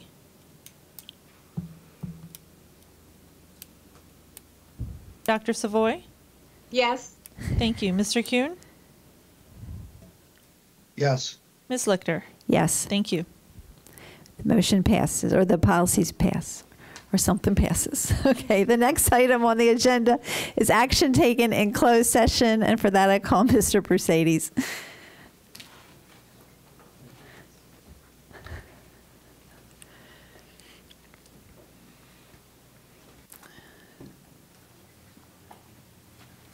Good evening. Good evening. Earlier tonight, the board met in closed session in its quasi-judicial capacity to render a decision in case number SD 2021/2022-05. Now would be the appropriate time to confirm the action taken by the board in closed session. May I have a motion to approve the action taken in closed session on hearing examiner's case SD 2021-2022-05 and authorize Ms. Gover to sign for those board members not physically present? So moved, Offerman. Thank you. Seconded, Dominowski. Any discussion? May I have a roll call vote? Dominowski? Yes. Ms. Pumphrey? Yes. Mr. McMillian? Yes. Ms. Henn? Yes. Ms. Jose? Yes. Ms. Harvey? Yes. Ms. Hassan? Yes. Mr. Offerman? Yes. Dr. Savoy? Yes. Mr. Kuhn? Yes. Ms. Lichter? Yes. Thank you. The next item on the agenda is the report on the superintendent's proposed FY 2024 operating budget, and for that I call on Dr. Williams.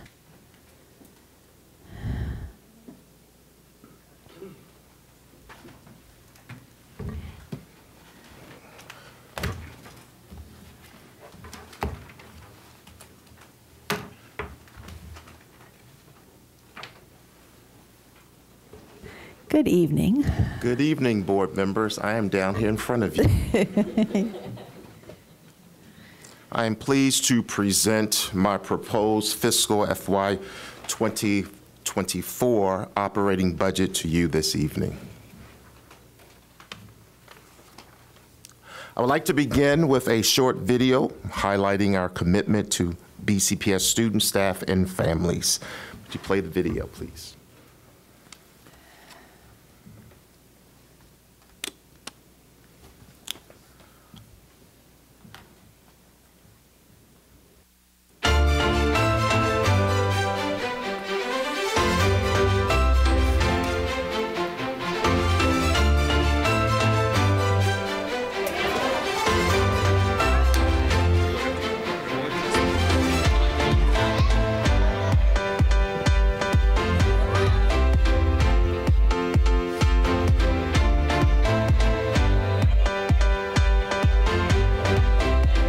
BCPS students, staff, parents, and community members are the heart of this school system. They come from a wide variety of backgrounds, each bringing their own unique lived experience to our classrooms, school buildings, and offices. Our vision, work, and investments are driven by their stories, by their goals and hopes for the future. And together, we are working to ensure that all students, regardless of their background, socioeconomic status, or ethnicity, receive a world-class education and meet their highest potential. What I'm doing is bigger. What I do for my kids now is life transcendent. It's going to take them further. So that it just keeps me motivated to come in here and make a difference in these kids' lives. I feel like BCPS prepared me tremendously. I feel like the events they've prepared for us so far were amazing. The teachers they provided us with were amazing and give great feedback when you need to talk to them. As we move forward together again to meet the needs of Team BCPS, we are intensifying our efforts to provide a world-class education for every student. That commitment is clear in our strategic plan, the compass, our pathway to excellence. And we are working with a real sense of urgency given the significant academic and social emotional impacts of the global COVID-19 pandemic. Our elected officials, the Board of Education, and members of the community believe in our students and have a long-standing commitment to invest in the students of BCPS. For fiscal year 2024, we are focused on strengthening our course and shaping the future of our school system.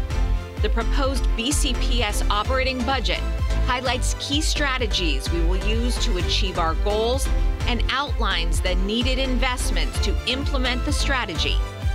It advances equity and excellence for all students in Baltimore County Public Schools.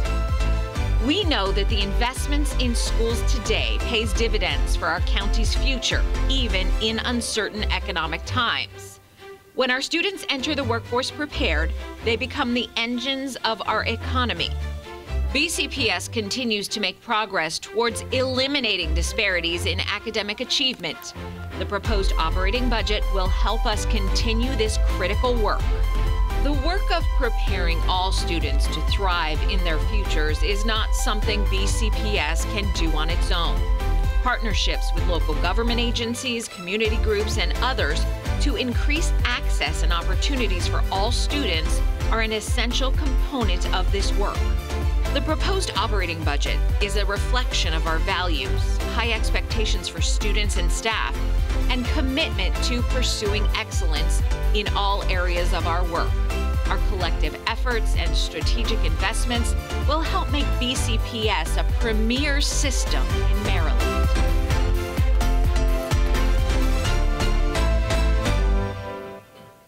So I would like to thank BCPS-TV and the communication team for that inspiring and inspirational video. Specifically, I would like to acknowledge our director, Wende Onajala, and her team. Can we acknowledge them at this time? We can go back to the PowerPoint.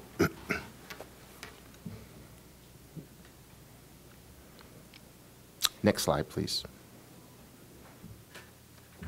One before. There we go. As this slide illustrates, our strategic plan guides our priority work and serves as the framework for the fiscal year 24 budget request. Next slide. So we have come a very long way as a school system since the COVID-19 pandemic began, which impacted our school system. I firmly believe we are on the road to recovery from COVID-19, but know that more work is needed. Many students have shown progress, but many others need more help and time. As a result, our efforts to heal, rebuild, and recover must be ongoing. We must continue to move forward to meet the needs of Team BCPS. This year, school year, has presented some unique challenges. With the opening of schools this year, BCPS refocus our efforts on improving teaching and learning for all students, specifically looking at grade bands, pre-K to 2, 3 to 5, 6 to 8, and 9 to 12 grades. Addressing school climate needs so that students and staff feel physically and socially emotionally safe and welcome, collaborating with our community partners and families to support and respond to the needs. Prioritizing equitable allocation of time, resources, and attention based on student needs, collaborating across schools and offices with internal and external stakeholders to ensure team success, and developing effective structures and processes to stay focused on teaching and learning.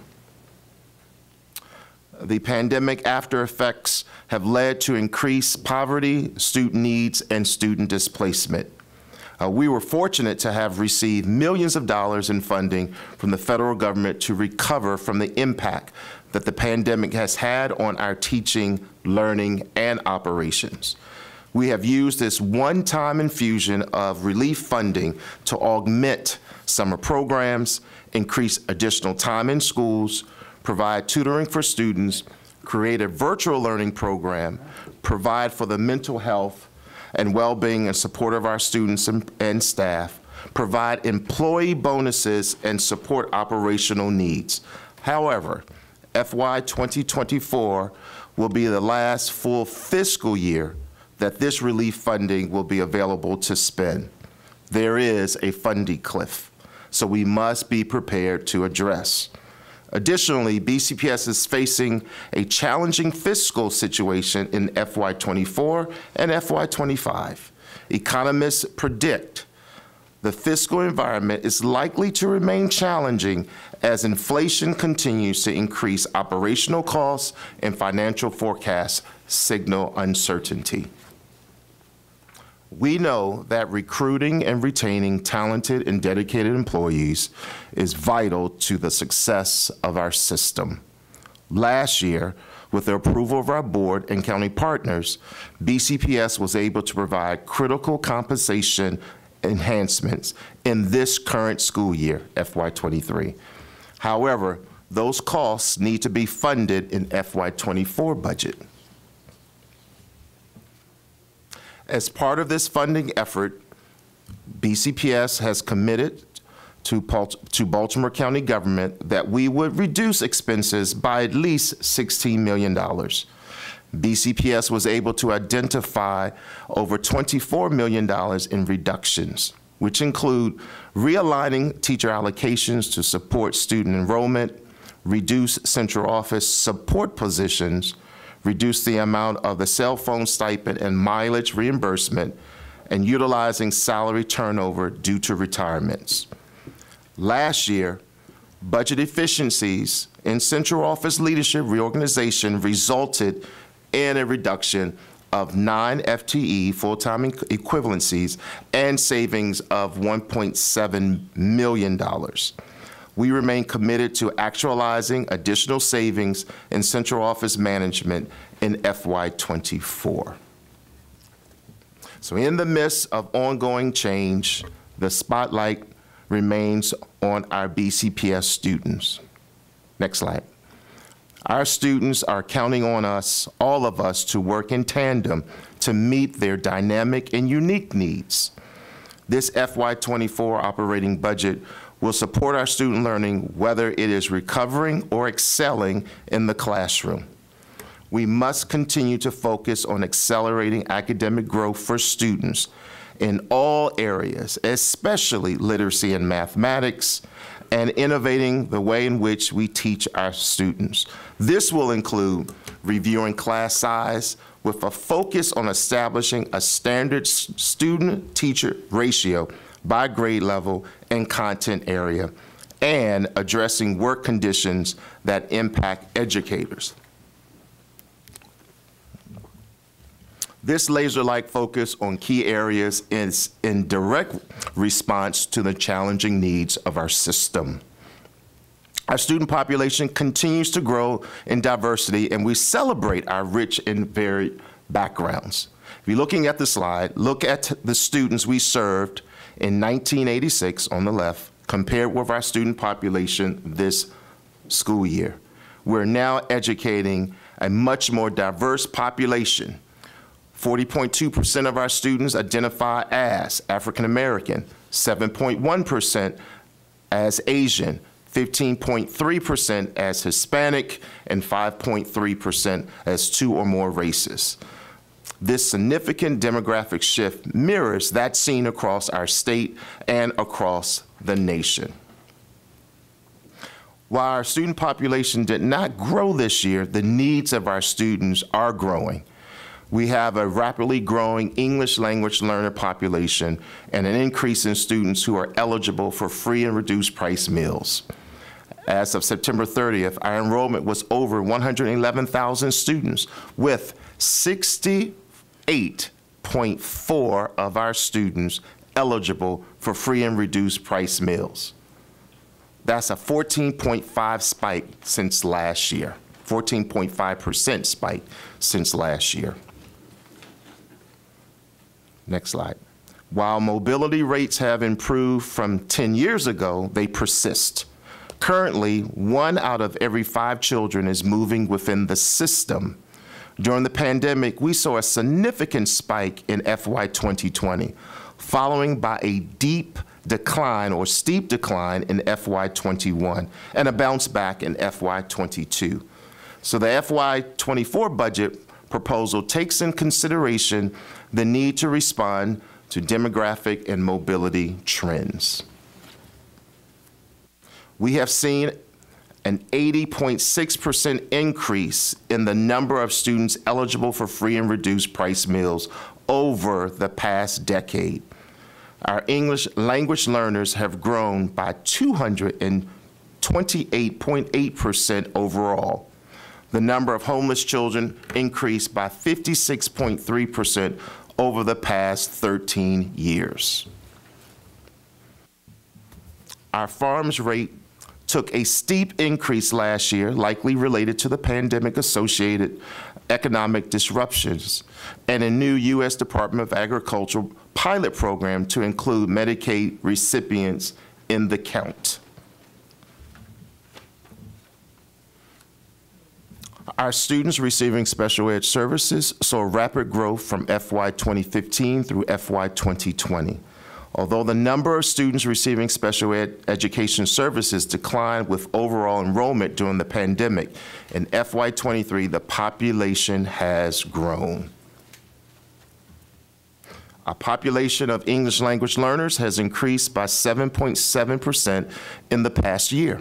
We must continue to provide the necessary resources and supports for our English language learners to ensure equitable access to all programming. Although enrollment has been somewhat flat for the past 2 years, we project steady growth in the upcoming years as indicated in this slide, on this slide. So, the FY24 proposed budget focuses on strengthening our course, shaping our future. It is centered on our core purpose of increasing achievement for all students in a variety of pathways to prepare students for college and careers. We know that delivering on this commitment means prioritizing investment in the most critical components now to ensure success moving forward. In addition to fiscal enhancement, we remain committed to implementing operational changes, including establishing class sizes with standard student-teacher ratios, and once again, problem-solving emerging work condition challenges in collaboration with all of our union leaders. So the budget includes funding to cover the FY23 compensation enhancements, funding for salary steps, funding to cover benefit inflation for medical retiree health and benefits for newly proposed employees, funding for TAPCO rate changes and ASHME retention attendance bonuses and substitute rate increases, funding from the Blueprint National Board Certified Teachers Incentive, HR training, software, and contract employees, and additionally, savings previously noted to account for new teachers replacing retired teachers over the past several years. This funding is needed to actualize in FY24 the previously negotiated agreements, including the 3.35% general wage adjustment on December 17, 2022, as well as step and longevity increases. In addition, a placeholder has been included for the ongoing negotiations for new agreements with our county associations for FY24. This funding will be offset by additional budgetary efficiencies. The Blueprint for Maryland's Future, also known as the Blueprint, establishes in law the policies and accountability recommendations of the Commission on Innovation and Excellence in Education. This bill took effect July 1, 2020, and has 5 major policy areas: early childhood education, high quality and diverse teachers and leaders, college and career readiness pathways, including career and technical education, more resources to ensure all students are successful, and governance and accountability. So while the Blueprint infuses significant funding into local school systems, the funding must be used in a very specific way in alignment with the plan. So in FY24, $32.2 million Blueprint dollars will allow the system to invest in early childhood education, expansion of full-day preschool programs, and add preschool paraeducators and pre-K classes. It also provides the expansion of the community schools to provide wraparound services to school communities, and adding school-based community school facilitators and health services support in 72 schools. In terms of career and technical education, workforce development, CTE site coordinators are added in this budget, as well as workforce development student programs.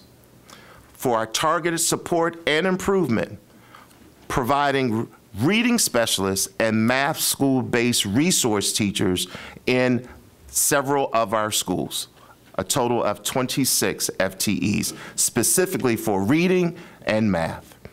And lastly, AP exams. Fund AP exams for all students enrolled in AP courses. Our focus on improving academic achievement requires us to increase targeted student support to English language learners and special ed students. So the budget includes additional ESOL positions for students returning to neighborhood secondary schools and additional funds for special ed non-public placements. We are requesting additional positions to prepare for the new Northeast Middle School. That includes a new principal and new administrative secretary starting either the beginning of the year or the middle of the year, and additional assistant principals and support staff to respond to increasing enrollment in schools. So our budget proposal includes evidence of our continued commitment to operational excellence. Specifically, we are requesting funds to cover the transportation parent app and a mechanic, replacement of several vehicles, critical FTEs to support facilities and maintenance, additional funds to increase bus contractor fees, additional building service workers for our new elementary schools, funding for contract maintenance, housekeeping, and grounds, funding for facility support specialists, school support specialists, and funding for energy management software. The budget also includes additional funds to cover the second year of the display panel leases approved by the board last school year. We're looking forward to hire 3 additional information technology technicians, additional funds for our IT network, firewalls, and software licenses, funds to cover inflationary increases in utilities and fuel, HR clerical support and contracted employees, and an HR software license for recruitment platform, evaluation, and registration system. So our one-time expense will include funds to cover the startup and moving costs of new schools. Next slide, please. Additional funds for our English language arts curriculum, some funds to support the board technology upgrades in this boardroom, additional funds for facility space management software, and $1.5 million towards the Science of Reading to generate a matching award from the Maryland Leads Grant. So my request for FY24 targets critical areas of needs at levels consistent with funding in recent years. The general fund budget, next slide, which contains majority of the day-to-day spending for schools and offices, including most salaries, is proposed at $1.9 billion for FY24, which is 4.0% above last year's county funding, excluding one-time expenditures.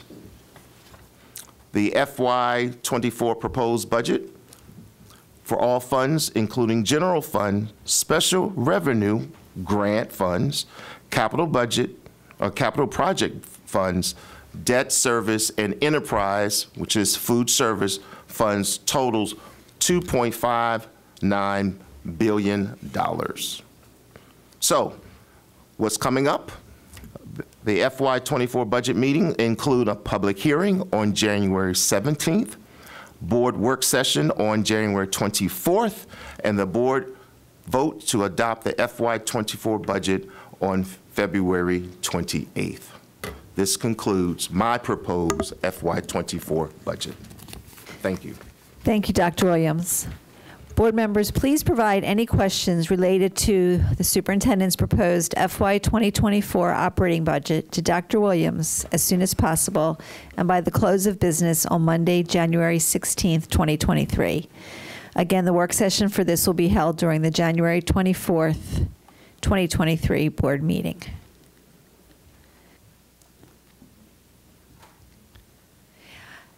Whoops.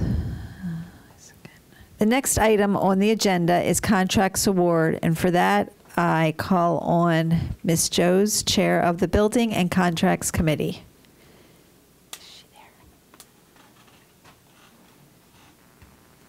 On behalf of Ms. Joes, It's Ms. Harvey. I will be representing the Building and Contracts Committee. Thank you. Members of the board, the board's Building and Contracts Committee met on Monday, January 9th, 2023. Items N1 through N31 are being forwarded to the board, to the full board for approval. Do I have a motion to approve items N1 through N31? So moved, Hassan. No second is needed since the recommendation comes from the committee. Any discussion? Yes, Madam Chair, can we separate out item 8? Item 8. Okay. Do I need a motion to separate item 8? No. Okay, so we separate item 8. So now we are going, do I have a motion to approve items N1 through N7 and N9 through N31? So moved, Hassan. Do I need a second? Nope. Okay. No seconds needed since the recommendation comes from the committee. Any discussion? May I have a roll call? Whoops. Ms. Harvey? I'm sorry, can we revisit separating item 8 from the list? Right. Ms. Hen made the request. Can we have some discussion as to why we're separating out? Sure. Ms. Hen, can you explain your request? If we discuss it, if there's a motion to approve it, we generally discuss it then. So the reason for your wanting to separate it out is? To vote on it separately. Okay. This is typically done, and that way if someone does not want to vote for a particular contract, they can vote for all the remaining. Okay. Thank you for the clarification. Thank you. So now may I have a roll call vote on N1 through 7 and 9 through 31? Ms. Scover. Ms. Ms. Dominowski? Lichter, I'm sorry. Oh. I have a question. Okay. I put it in the chat. Okay. So, Go ahead. What's your question, Mr. Kuhn? Oh, you put the question in the chat? no, I'm sorry. I'm trying to open the item, so I'm clear. All right, so NTA 51623, the PEPPN technology product line. It's a $12.9 million contract for only 2 years and 11 months. And all I wanted to ask was what the actual breakdown of the spending is, because it's not clear from what I'm looking at in the description. Do we have staff that can respond to the question? Oh, we got a lot of staff. Yes, we do have staff. Here they come. Which number are you referring to, Mr. Kuhn? Which, 5? Okay. Sorry, I'll look. That's okay, we got it, 5, item 5. 5, yeah.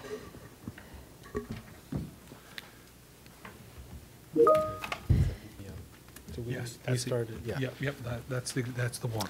So, Mr. Kuhn, thank you for the question. That is information we can provide. That came out of the Building and Contract Committee meeting, and we're pulling that information. So that is information we can provide to the board, the breakdown. And it's the total spend breakdown for the life of the contract. Right. I see that you're buying, $450,000 worth of Promethean software over 3 years. You're spending $800,000 annually on Lightspeed Internet, and then everything else, which is a significant dollar amount, is not really, it's unclear. I'm just curious as to, is there a specific focus as to what the money is actually being spent on? So, Mr. Green, that third item, the third bullet that you just mentioned, is for specific purchases of software and other needs in, for example, CTE areas and then also magnet schools. That's typically not part of the standard IT software delivery. So we do have a breakdown by vendor of what has been purchased. The majority of that of those purchases have been done by schools directly, C&I, Department of School or Schools Division.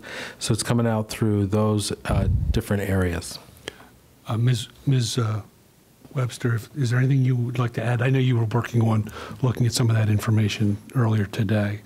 The other thing I can add is that this will also cover the supply of hotspots for the students that need them, and it provides some additional software that is used for the BCPS-TV purchases some hardware and software through this soft contract.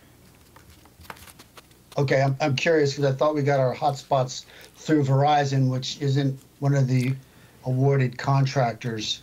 So now I'm confused. Yeah, so historically, if you look at the spend on this contract, which we can provide, so the hotspots were purchased through Khajiit, which is the vendor that Ms. Webster was referencing.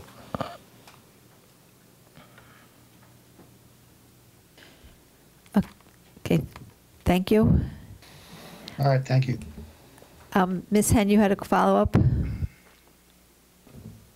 I did. Thank you, Madam Chair.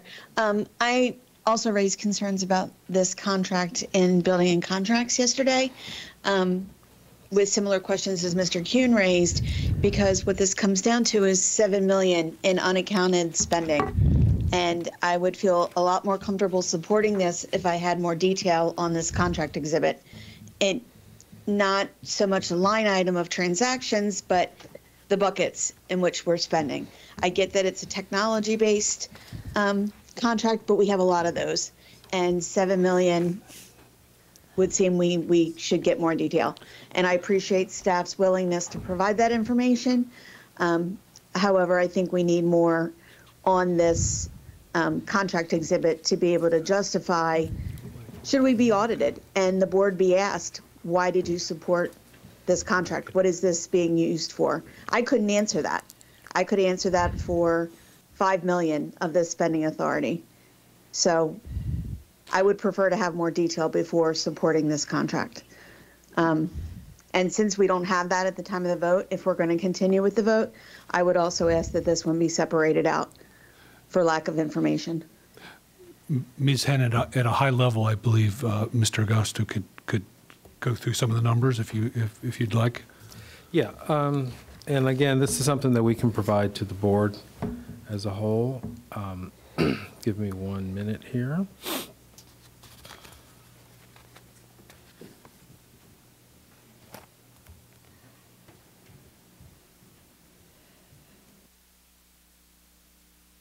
Would there be a problem postponing the vote on this and we receive the information as a new exhibit at the next opportunity?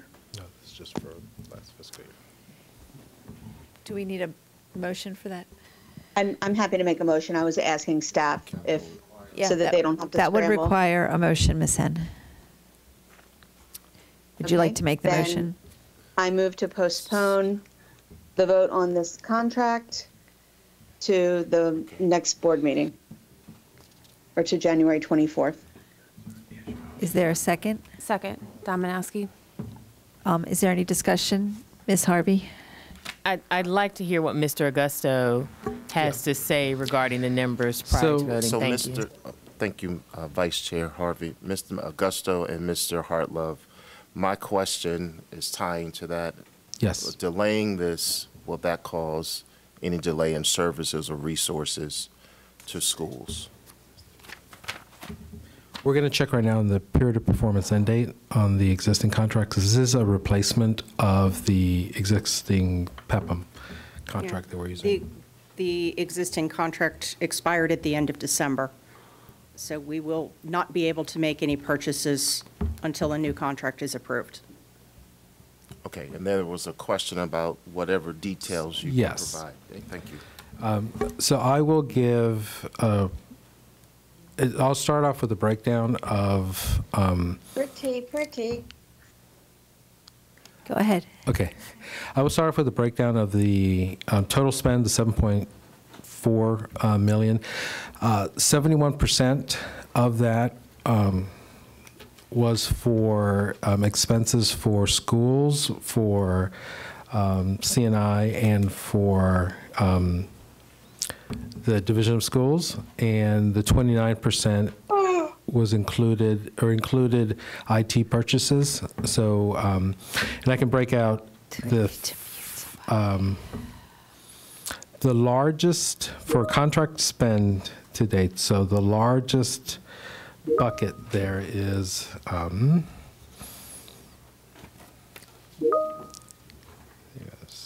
the $4 million of the 7.6, I believe it looks like here, went to Khajiit, and that is, as Ms. Webster had mentioned, purchases of the hotspots. The next item, if I look here, is the purchase for the licensing for the Safari Montage licensing, which has been sunset now. And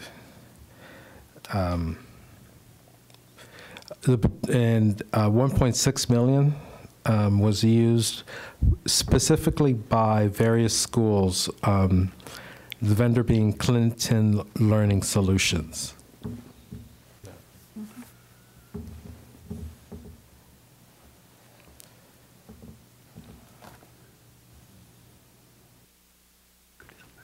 Go down.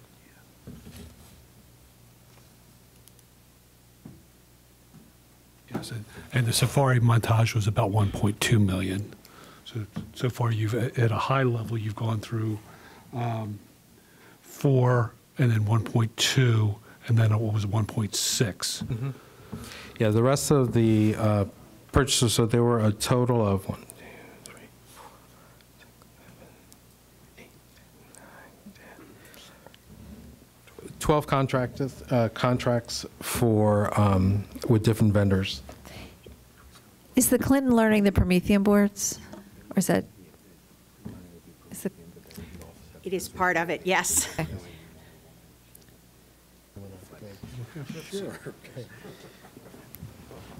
Ms. Lecter, yes. Clinton Learning was used by schools to procure flat panels prior to the systemic initiative of putting flat panel in every classroom. So that expenditure has been subsumed within the other flat panel expenditure that we're currently doing. So that 1.6 that was expended with Clinton will not occur again under this contract, as it is no longer needed because we've penned another contract to cover flat panels. Okay.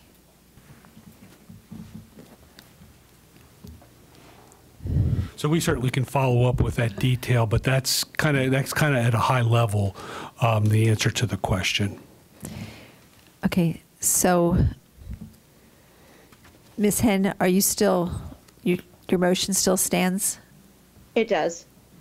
Okay, and can you restate your motion, please? Sure. I move to postpone consideration of this contract until the January 24th meeting. And was there already a second for that motion? Ms. Dominowski? There was. Okay. Second, Dominowski. Okay, can we have a roll call vote, Ms. Gover? Ms. Dominowski? Yes. Ms. Pumphrey? No. Mr. McMillian? Yes. Ms. Henn? Yes. Ms. Jibs? No. Ms. Harvey? No. Ms. Hassan? No. Mr. Offerman? No. Dr. Savoy? No. Mr. Kuhn? Yes. Ms. Lichter? No. Favor is 4. So that motion doesn't pass. So we are still going to vote on all contracts except for number 8, correct? May we separate number 5, please? And 8. Isn't that what we just voted on? Separating? We voted to postpone. To postpone. Okay, now we're voting to separate. Okay, so we're separating number 5 and number 8. We don't need a motion. So We let's. don't need to vote to separate. Right. So we are first going to vote on 1 through 4, 6 and 7, and 9 through 31, correct? Okay. Now we need a roll call vote on that, Ms. Cover. Ms. Dominowski? Yes. Ms. Pumphrey? Yes. Mr. McMillian? Yes. Ms. Henn? Yes. Ms. Jose? Yeah. Ms. Harvey? Yes. Ms. Hassan? Yes. Mr. Offerman? Yes. Dr. Savoy? Yes. Mr. Kuhn? Yes. Ms. Lichter? Yes. Thank you. Okay. Now we're voting on number 5, the technology product line. So roll call vote for number 5. Yes. Yes.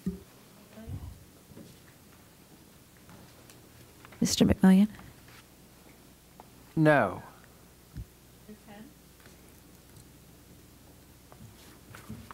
Yes. Ms. Henn? No. Ms. Jose? Yes. Ms. Harvey? Yes. Ms. Hassan? Yes. Mr. Offerman? Yes. Dr. Savoy? Yes. Mr. Kuhn? No. Ms. Lichter? Yes. Favor is 9. That passes. And now we are voting on number 8, the electrification of school buses. Okay, roll call vote, please. Ms. Dominowski? No. Ms. Pumphrey? Yes. Mr. McMillian? No. Ms. Henn? No. Ms. Jose? Yes. Ms. Harvey? Yes. Ms. Hassan? Yes. Mr. Offerman? Yes. Dr. Savoy? Yes. Mr. Kuhn? No. Ms. Lichter? Yes. Favor is 7. So that one also passes. Okay. Thank you. Thank you. Madam Chair, I think what we'll do is provide additional information for Mr. Augusto on number 5, and then again, Dr. Yarborough and team on number 8, since there were so many questions about those 2 contracts. We'll provide that clarity. And just to remind the board, you monitor our spending on a regular basis. And so I know these contracts look large, but again, sometimes multiple years and to meet the ongoing needs that we have in our system. So I just want to make sure Ms. Gover has those action items for staff. Thank you. Thank you for that. Okay, next on the agenda is, okay, wait a second. Sorry. All those contracts I got to go through. Oh, we just did that one. Okay, the next item on the agenda is review of the Board of Education of Baltimore County public comment and attendance guidelines and procedures. As a reminder, the board added this agenda item at the December 6, 2022 board meeting. The revised document was provided to board members with recommended changes, which include allowing public attendance without having to register in advance and updated safety procedures. At this time, I will open the floor for discussion. Is there any discussion on the revisions? Ms. Jose? Thank you, Ms. Lichter. I just have a question. Does this still limit the number of public speakers to 10 and if somebody doesn't show up, it goes to the next signed up person? It limits it to 10 and does not go to the next person. It's just the same, that procedure has not changed. Is it just the attendance then? It's that you do not have to register to come to the board meeting, so it will be first come, first serve, as long as there is space provided in room 114 or in the overflow in the atrium. Got it. Thank you, Ms. Lichter. You're welcome. Any other discussion or questions? Ms. Dominowski? Motion to amend. Okay. I motion to amend this proposal under attending the board meeting in person. I removed to replace. Hold on a second. Let me give me a sec. Okay.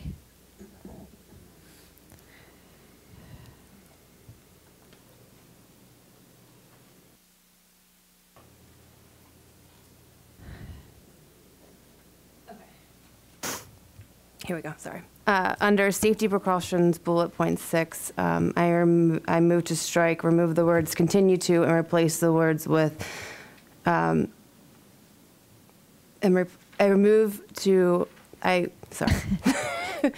Under safety procedures, bullet point 6, I move to strike or remove the words continue to and replace the words through an online registration form with a staff representative. Under safety procedures, bullet point 6 will now read, members of the public will sign up for public speaking with a staff representative. There will be no option to join virtually or by phone. So your amendment is saying that they do not have to sign up ahead of time, just sign up when they get here? Correct. Okay, so you made a motion for that amendment. Is there a second? Yes, I'll second that. Ms. Henn? Okay, second from Ms. Henn. Okay, discussion? So I have a question. So you're saying that Ms. Dominowski, that then it's kind of first come, first serve. So who can get here in time to get their name in quickest? If we approve it, I would further amend to that it would be open with a staff member starting at 6 p.m. and closing at 7 p.m. So you would have, yes, you could only sign up for yourself. You couldn't hold places in line. You would have to be here in attendance to speak. And the benefit of that is? That people who are here get a chance to speak. Okay. Ms. Mumphrey? I don't know. I sort of was thinking already of a variation of this, so I don't know if I should speak to that or if I should. I think we need to speak to the amendment first, correct? Because I sort of agree to the amendment, but with a change, if that makes sense. Okay. So I guess we can, I'm not sure. We have to go through the First Amendment first, correct? Right. Well, there can be an amendment to the amendment, but that's the end of the amendments, just so you know. But can we do it at the same time? Can we ask her? It would go to, we would then process, if Ms. Pumphrey made a motion to amend the amendment, we would process that one first and then go back to Ms. Dominowski's. This is what my nightmares are about, that this was going to happen. Okay. All right. Hey, just one more thing. I thought I heard Ms. Dominowski say that if this motion passed, there would be a further motion on this particular item? Correct. Okay.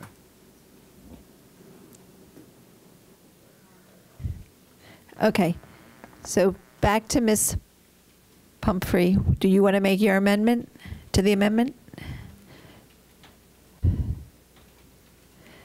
You want me to come back to you? Yes.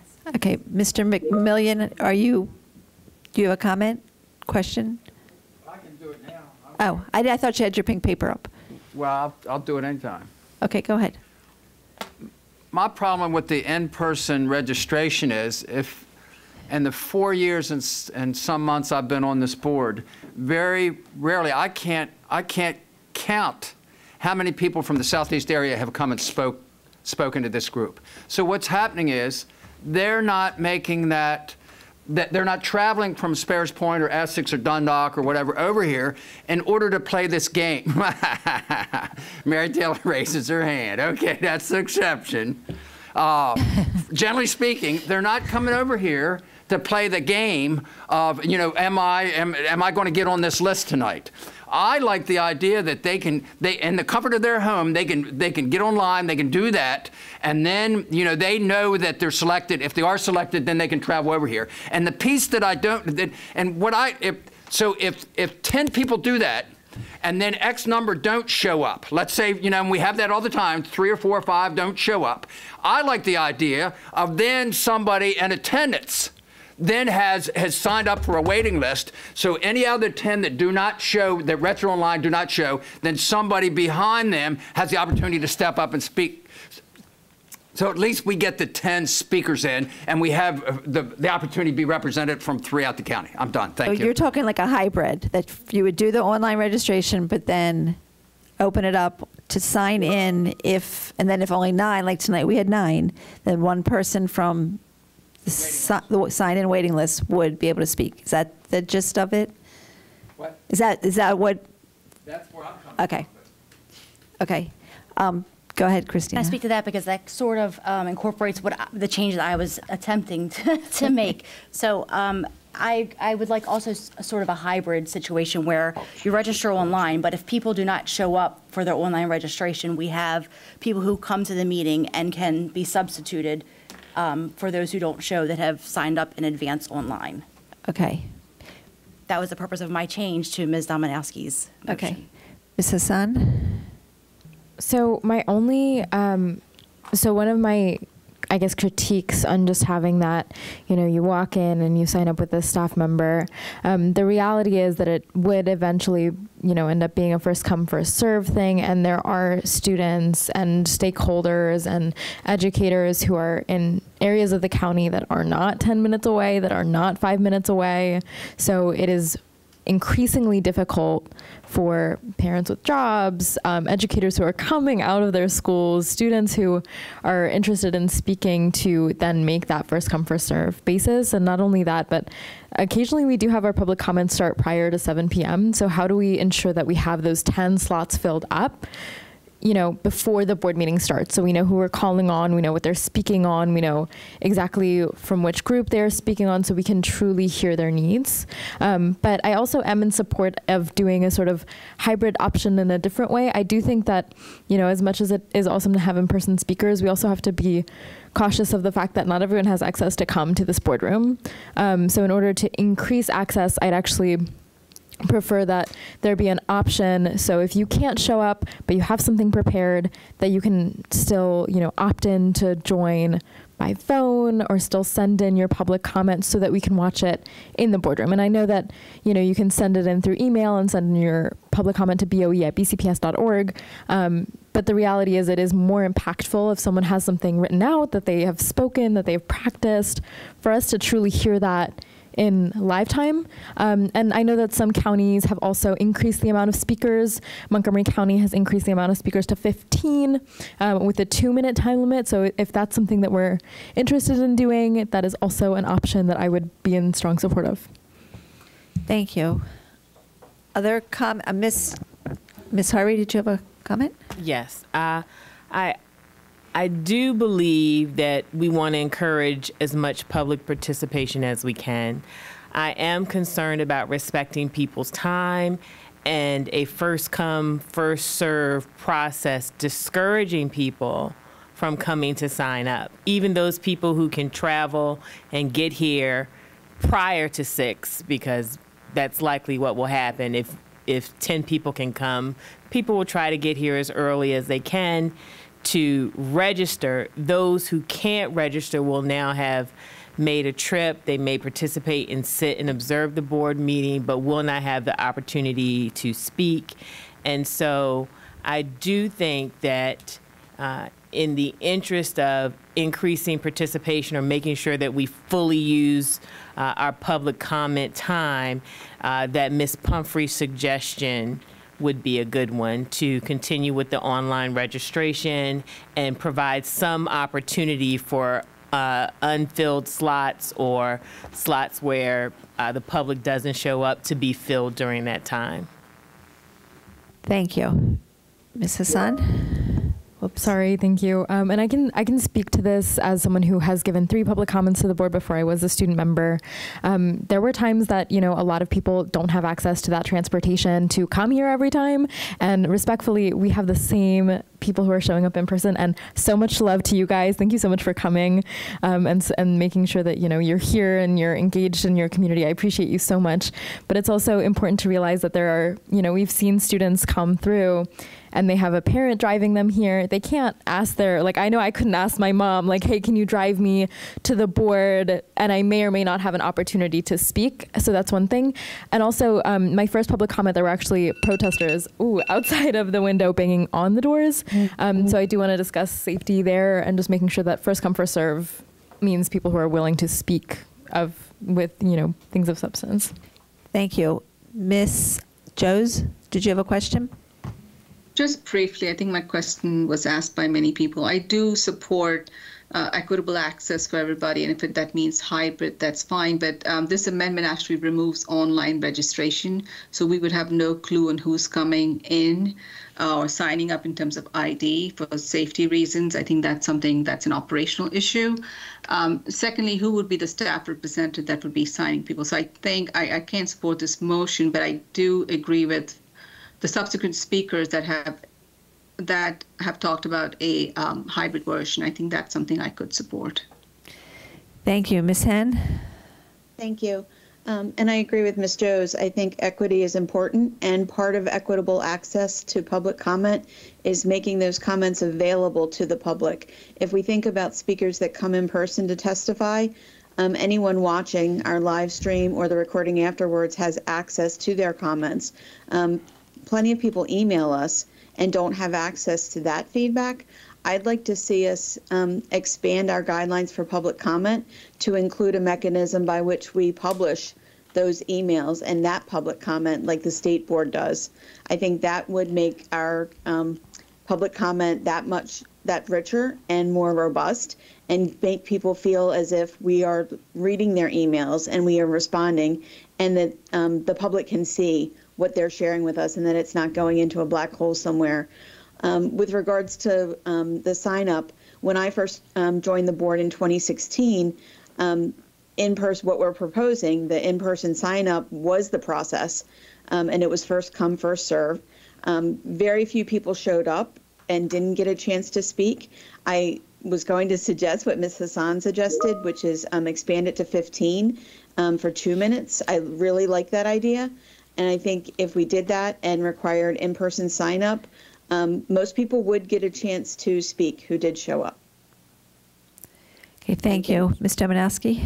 I just wanted to address the safety issue as far as the registration. We are already, according to this amendment, saying that you don't have to register to attend anymore. So I think that then you do need to sign in with a staff member to attend. So the same staff member could have the sign up for comment as well. I agree with a hybrid situation as well. I think that when someone shows up here at 6 o'clock to sign up, they really have something they want to say, and they will be there to say something. I know it's a random process of selection, but I feel like we're still hearing from the same people every meeting, and I would like to see this, and I do also agree with the expanding to 15 and reducing to 2 minutes, but I think that we would see more people with passionate speaking or something that they felt passionately enough about. They're going to get in their car, they're going to find a way to get here and make their comments known. Okay, thank you. So we've got several different things that we've discussed. One is the hybrid of registering ahead, but then also being able to sign in to fill any empty slots, if there are any. Then we've talked about expanding to 15 speakers, but reducing the time to 2 minutes. And then there's a safety concern. I think I have to go back to the chat. Ms. Hassan, did you put something about safety? Sorry, I was about to put just a motion, like an official, just the wording of a motion to amend. Okay. Oh, it's a false alarm. Sorry, okay. just to amend the Ms. Dominowski's motion to include an option for an in-person wait list, and just ensure that we're reviewing our safety procedures with that. Okay, Mr. Mercedes, where am I? Well, right now, the only motion that's on the floor is Ms. Domanowski's motion. Okay. And I hear the variety of options being considered. I would suggest that there would be just a vote just on Ms. Domanowski's motion, and then if somebody else wants to make a motion that they think synthesizes the feel of the group, that might be a good way to go. All right, so let's go back to Ms. Domanowski's motion. Is it in the chat, or do you just want to restate it? You did put it in there? Okay, let me go back up. What time was that? 9:19? Okay, 9:19. Okay, so we're going to remove the words continue to and replace the words through an online registration form with a staff representative. Okay, so that, and then, so there's two parts. And then under safety procedures, bullet point 6 will now read, members of the public will sign up for public speaking with a staff representative. There will be no option to join virtually or by phone. Okay. And we had a second on that motion, correct? Yeah. Okay, so we need a roll call vote on that motion alone. Ms. Domanowski? Yeah. Ms. Pumphrey? No. Mr. McMillian? No. Ms. Henn? No. Ms. Jose? No. Ms. Harvey? No. Ms. Hassan? No. Mr. Offerman? No. Dr. Savoy? No. Dr. Hager? Mr. Kuhn? Yes. Ms. Lichter? No. Favor is 2. Okay, so that motion fails. Mr. Offerman, did you have a question? Not now. Fine, Okay. thanks. Is there another motion that on the table? Does someone want to make another motion? I can make the motion. I'd like to move to amend that same line item 6 in safety procedures to members of the public will sign up for public speaking through an online registration form. However, 5? There will be a space for 5 to 10 speakers on a wait list should they attend in person with a staff representative. There will be an option to join virtually or by phone. So this would then change it so that we would have an option for 10 speakers. So let's say nobody shows up who registered online. We have 10, up to 10 speakers who can come and speak. But also there would then also be an additional option to call in by phone, so if someone's not feeling well, they can still give a comment. Okay. I think. Can you repeat that? There was a couple changes. I will put that in the chat as well, but I'll restate it while I do that. So the new line item would read, members of the public will sign up for public speaking through an online registration form, and up to 10 speakers will sign up for a wait list in person with a staff representative. There will be an option to join virtually or by phone. Okay, so let me just make sure I understand. So we still have 10 people registering online, and then you're saying if there are some of those 10 don't show up, or you're adding another 10? So it's just, no. It's just, so the wait list that we talked about, so if someone doesn't show up, like today we had 9, so we have 1. Then it would just be, we would just have that one, like the first person on the wait list, which would be, we can have it randomly selected. I know Ms. Howie put in the chat that it was randomly selected by the student member. We can continue to do that, or we could just have it as a first come, first served basis, so we ensure that that person is still here. So in the past, it was you put your name into a box, and then the student board member picked the name out. So if someone got here at 6 versus 6:20, it didn't matter. Your names were in that box, and then they pulled it out. So it wasn't first come, first serve. It was random, which goes to if people can't get here exactly. So then there's not that wait. Okay, this is getting very confusing. Mr. Mercedes, were you going to say something? You're just breathing really heavily. I'm just trying to process that, and I'm unclear on the difference between virtually and by phone. If That's adding a whole nother layer. I just feel like it's very similar. It's almost how we did the public hearing last year on the operating budget. We had people able to call in, which would be something that I think that we should continue to do. If we're able to do it for the budget hearing, then I think we should also be able to do it for board meetings, and then just remove that number once public comment is over. Okay, so then that's 3 different ways to sign up. Ahead of time, online? It would just be online and in person. However, if for whatever reason there's, a reason that a speaker cannot make it in person, but they still wish to speak, they would be able to call in. So if you were one of the 10 that signed up and was selected, then you would, and you some reason couldn't get here, then you would be able to do it by phone. Yes.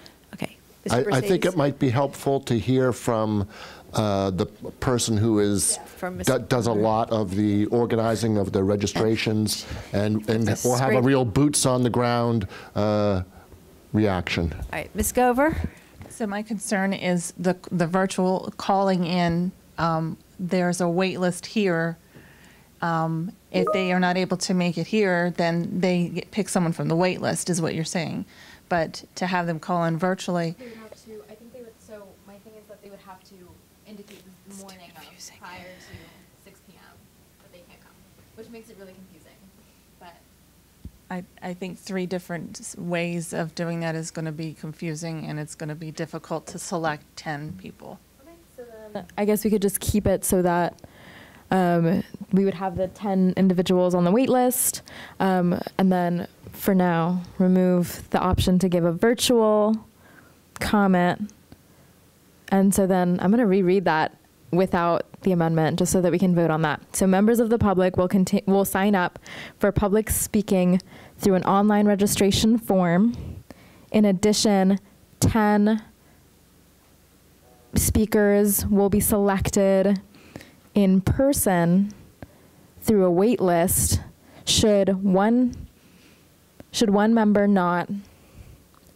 speaker not attend, the first person from the wait list will be chosen to speak.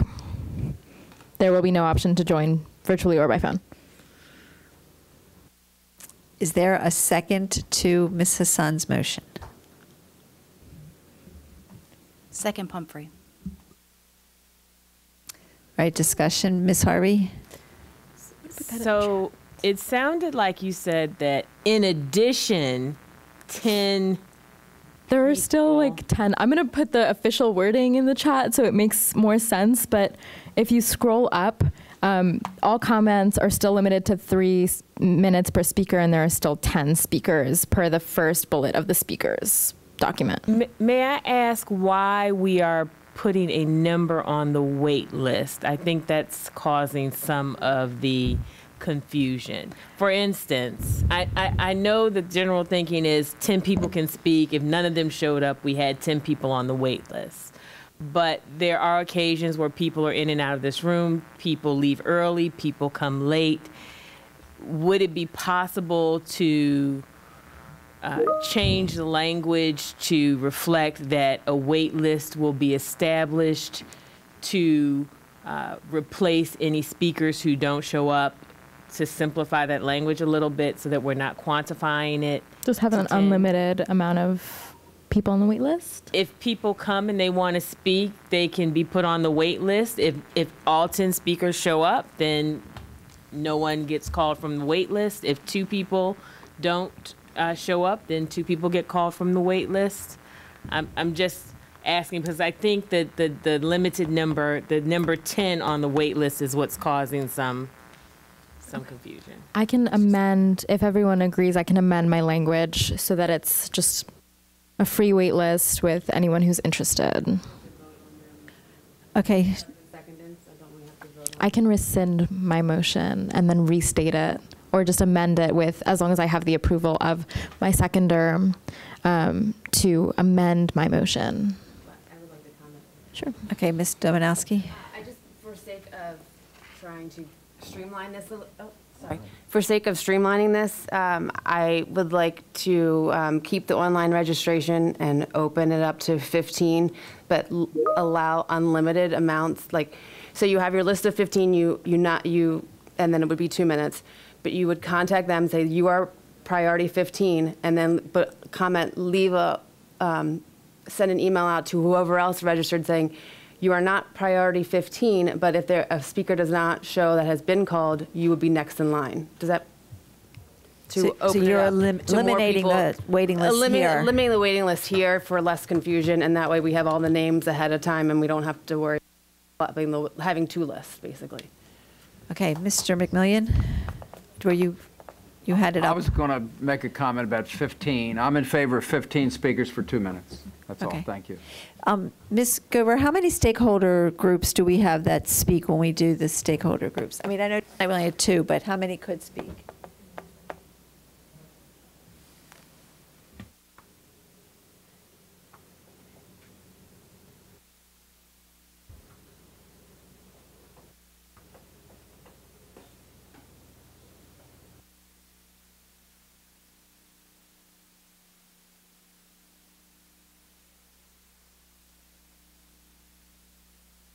Must be a big number.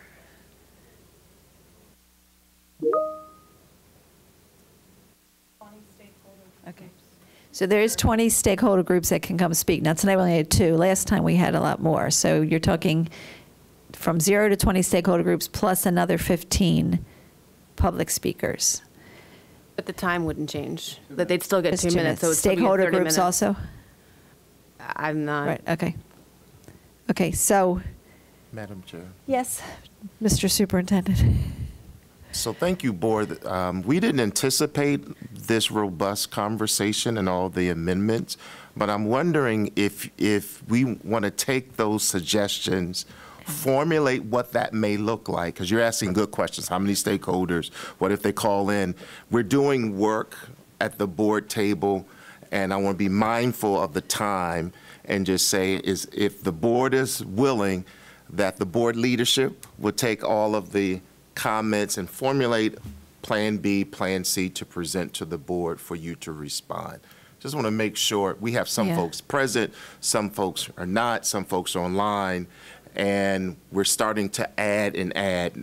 And so I wanted to just kind of see where this conversation is going, just so we can provide some options, option A, option B, based on the discussion today. That would be my suggestion, so you can make an informed decision. And then our stakeholders and those who sign up will clearly understand we spent the time and energy to really discuss it. I think the moral to the story is this was put in place because of COVID, some restriction.